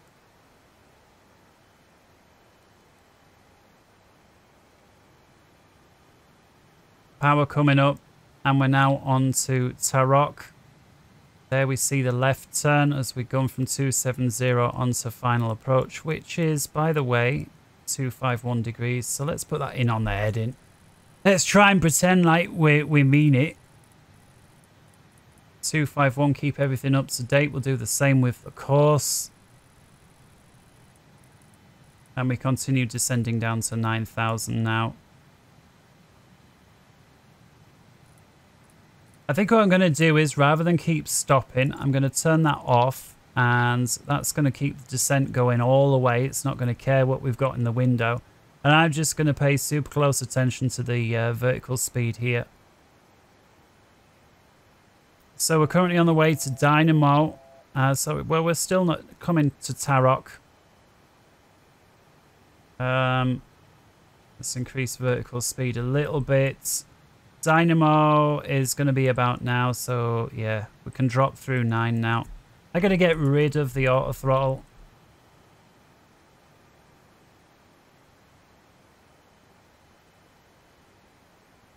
So Dynamo, 3 miles. So we're definitely on this leg now. So we'll just keep putting the height in there to remind ourselves. So we're down to 8. Only at 8,800. 6 miles now to Fueler. Well, we can see, we know we're at Dynamo when it says 4. So we've got 500 feet for the next mile. And once that jumps over to 4, we'll be clear down to 7. And there we go, 4 miles. So we're on the way to Fueler now. So 7,000, there we go. Let's go flaps 1. And I'll just put a tiny bit of power on just to get the horn out. 3 miles to Fueler, and then we're good down to 5,000. Once gate reads 9 miles, currently reading 12, now 11. Now we've got 400 feet to go. So I'm just going to ease that descent off a tad. Let's put a bit of power on. Gate 10, we need 1 more mile. 20 feet, 10, 0, and there we go, 9. So that was as close as it gets. All right, down to 5, and I will put the outcell on here. Don't want to drop through that. Let's keep the descent going. Auto throttle is on at 226, and we're direct to gate. Got 8 miles to go. Let's take a look at landing speeds now that we've got first little bit of time to breathe. So over to landing perf. I'm going to read data from the sim, be lazy. When weather is nothing, so we just need the airfield information. So if we come over here, our runway is 11,100 feet long. Elevation, if we take a look here, to the nearest 100 is going to be 10. Runway heading is 251 to the nearest 10. And again, all of this is standard, so that's correct. We'll set the bugs accordingly. And with that, we can focus again on the... get rid of the star, because we've done with that. Let's focus on the approach.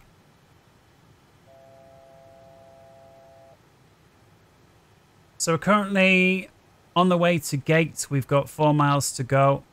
And we need to be no lower than 5,000. And then we've got Honda. We can begin referring to the vertical profiles here after gate. So gate 5,000, 3 miles to go. That's going to level off.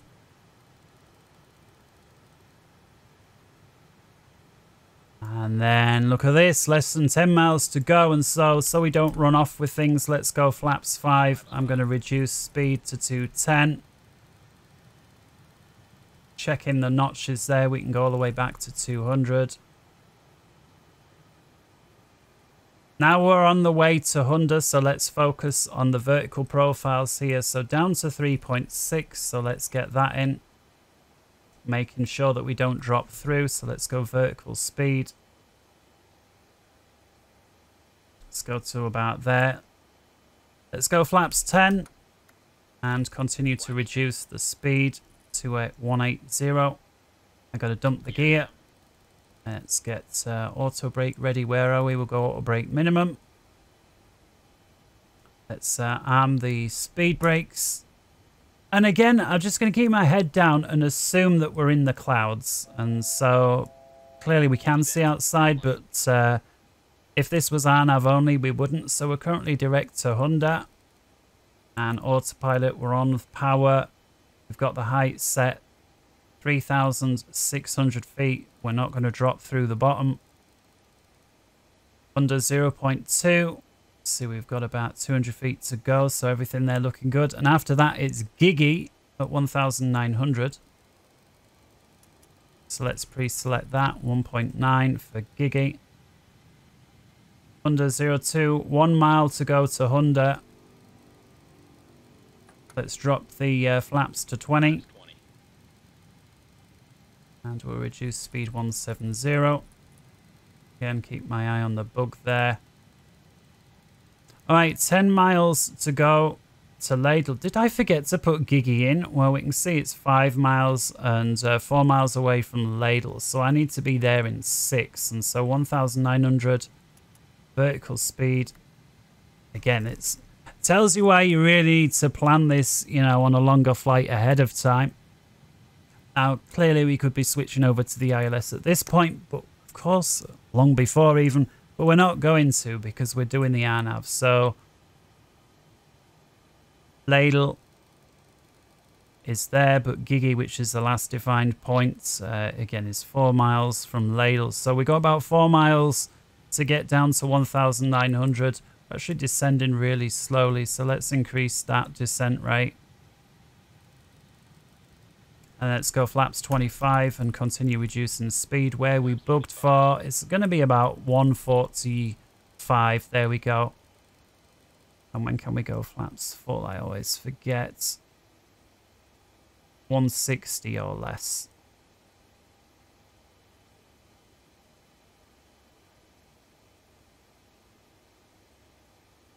No, sorry, 180.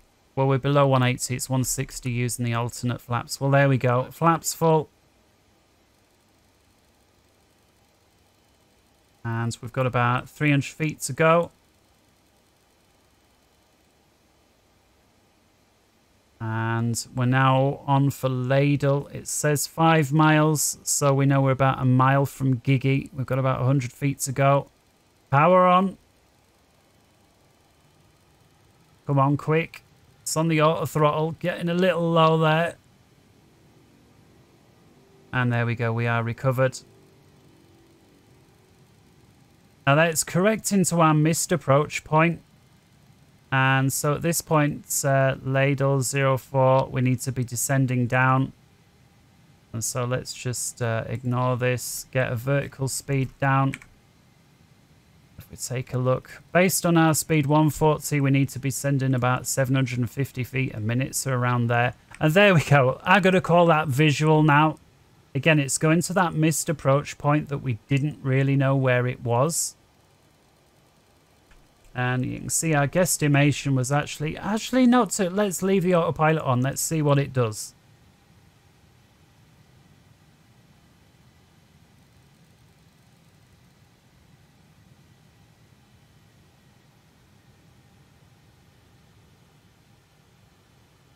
See the weather radar picking up nothing but ground returns. Oh, it's because we've got that horrific wind. What an idiot. I left the wind on. Look at it trying to correct for that wind. Oh dear. Ah, what a mistake. What a mistake. What a ruin to the end of the video. There, we've got rid of the wind now. And it, man, has it got its work cut out for us. Man, I feel, you know, I was trying to make it all, oh, we'll not look out the window and we'll pretend it's fog. There's no winds, there's no weather. And meanwhile, there's like an 80 knot wind or whatever. No, it was about 50 knots, wasn't it? All right, there's the minimums.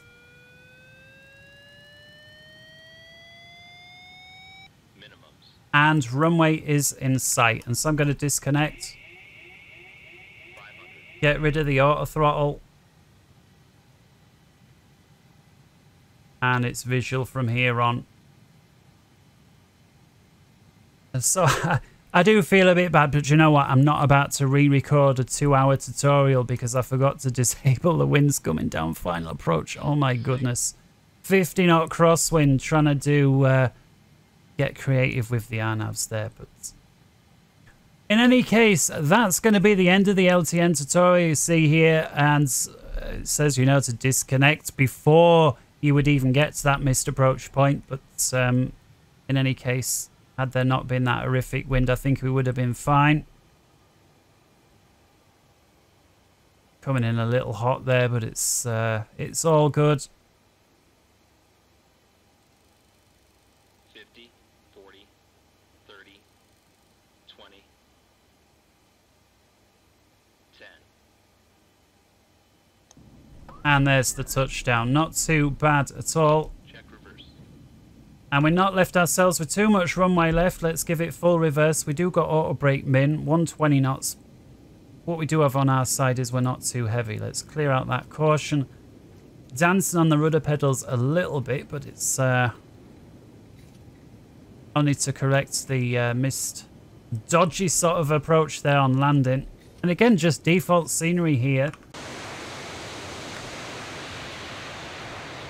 At LAX, but very nice scenery.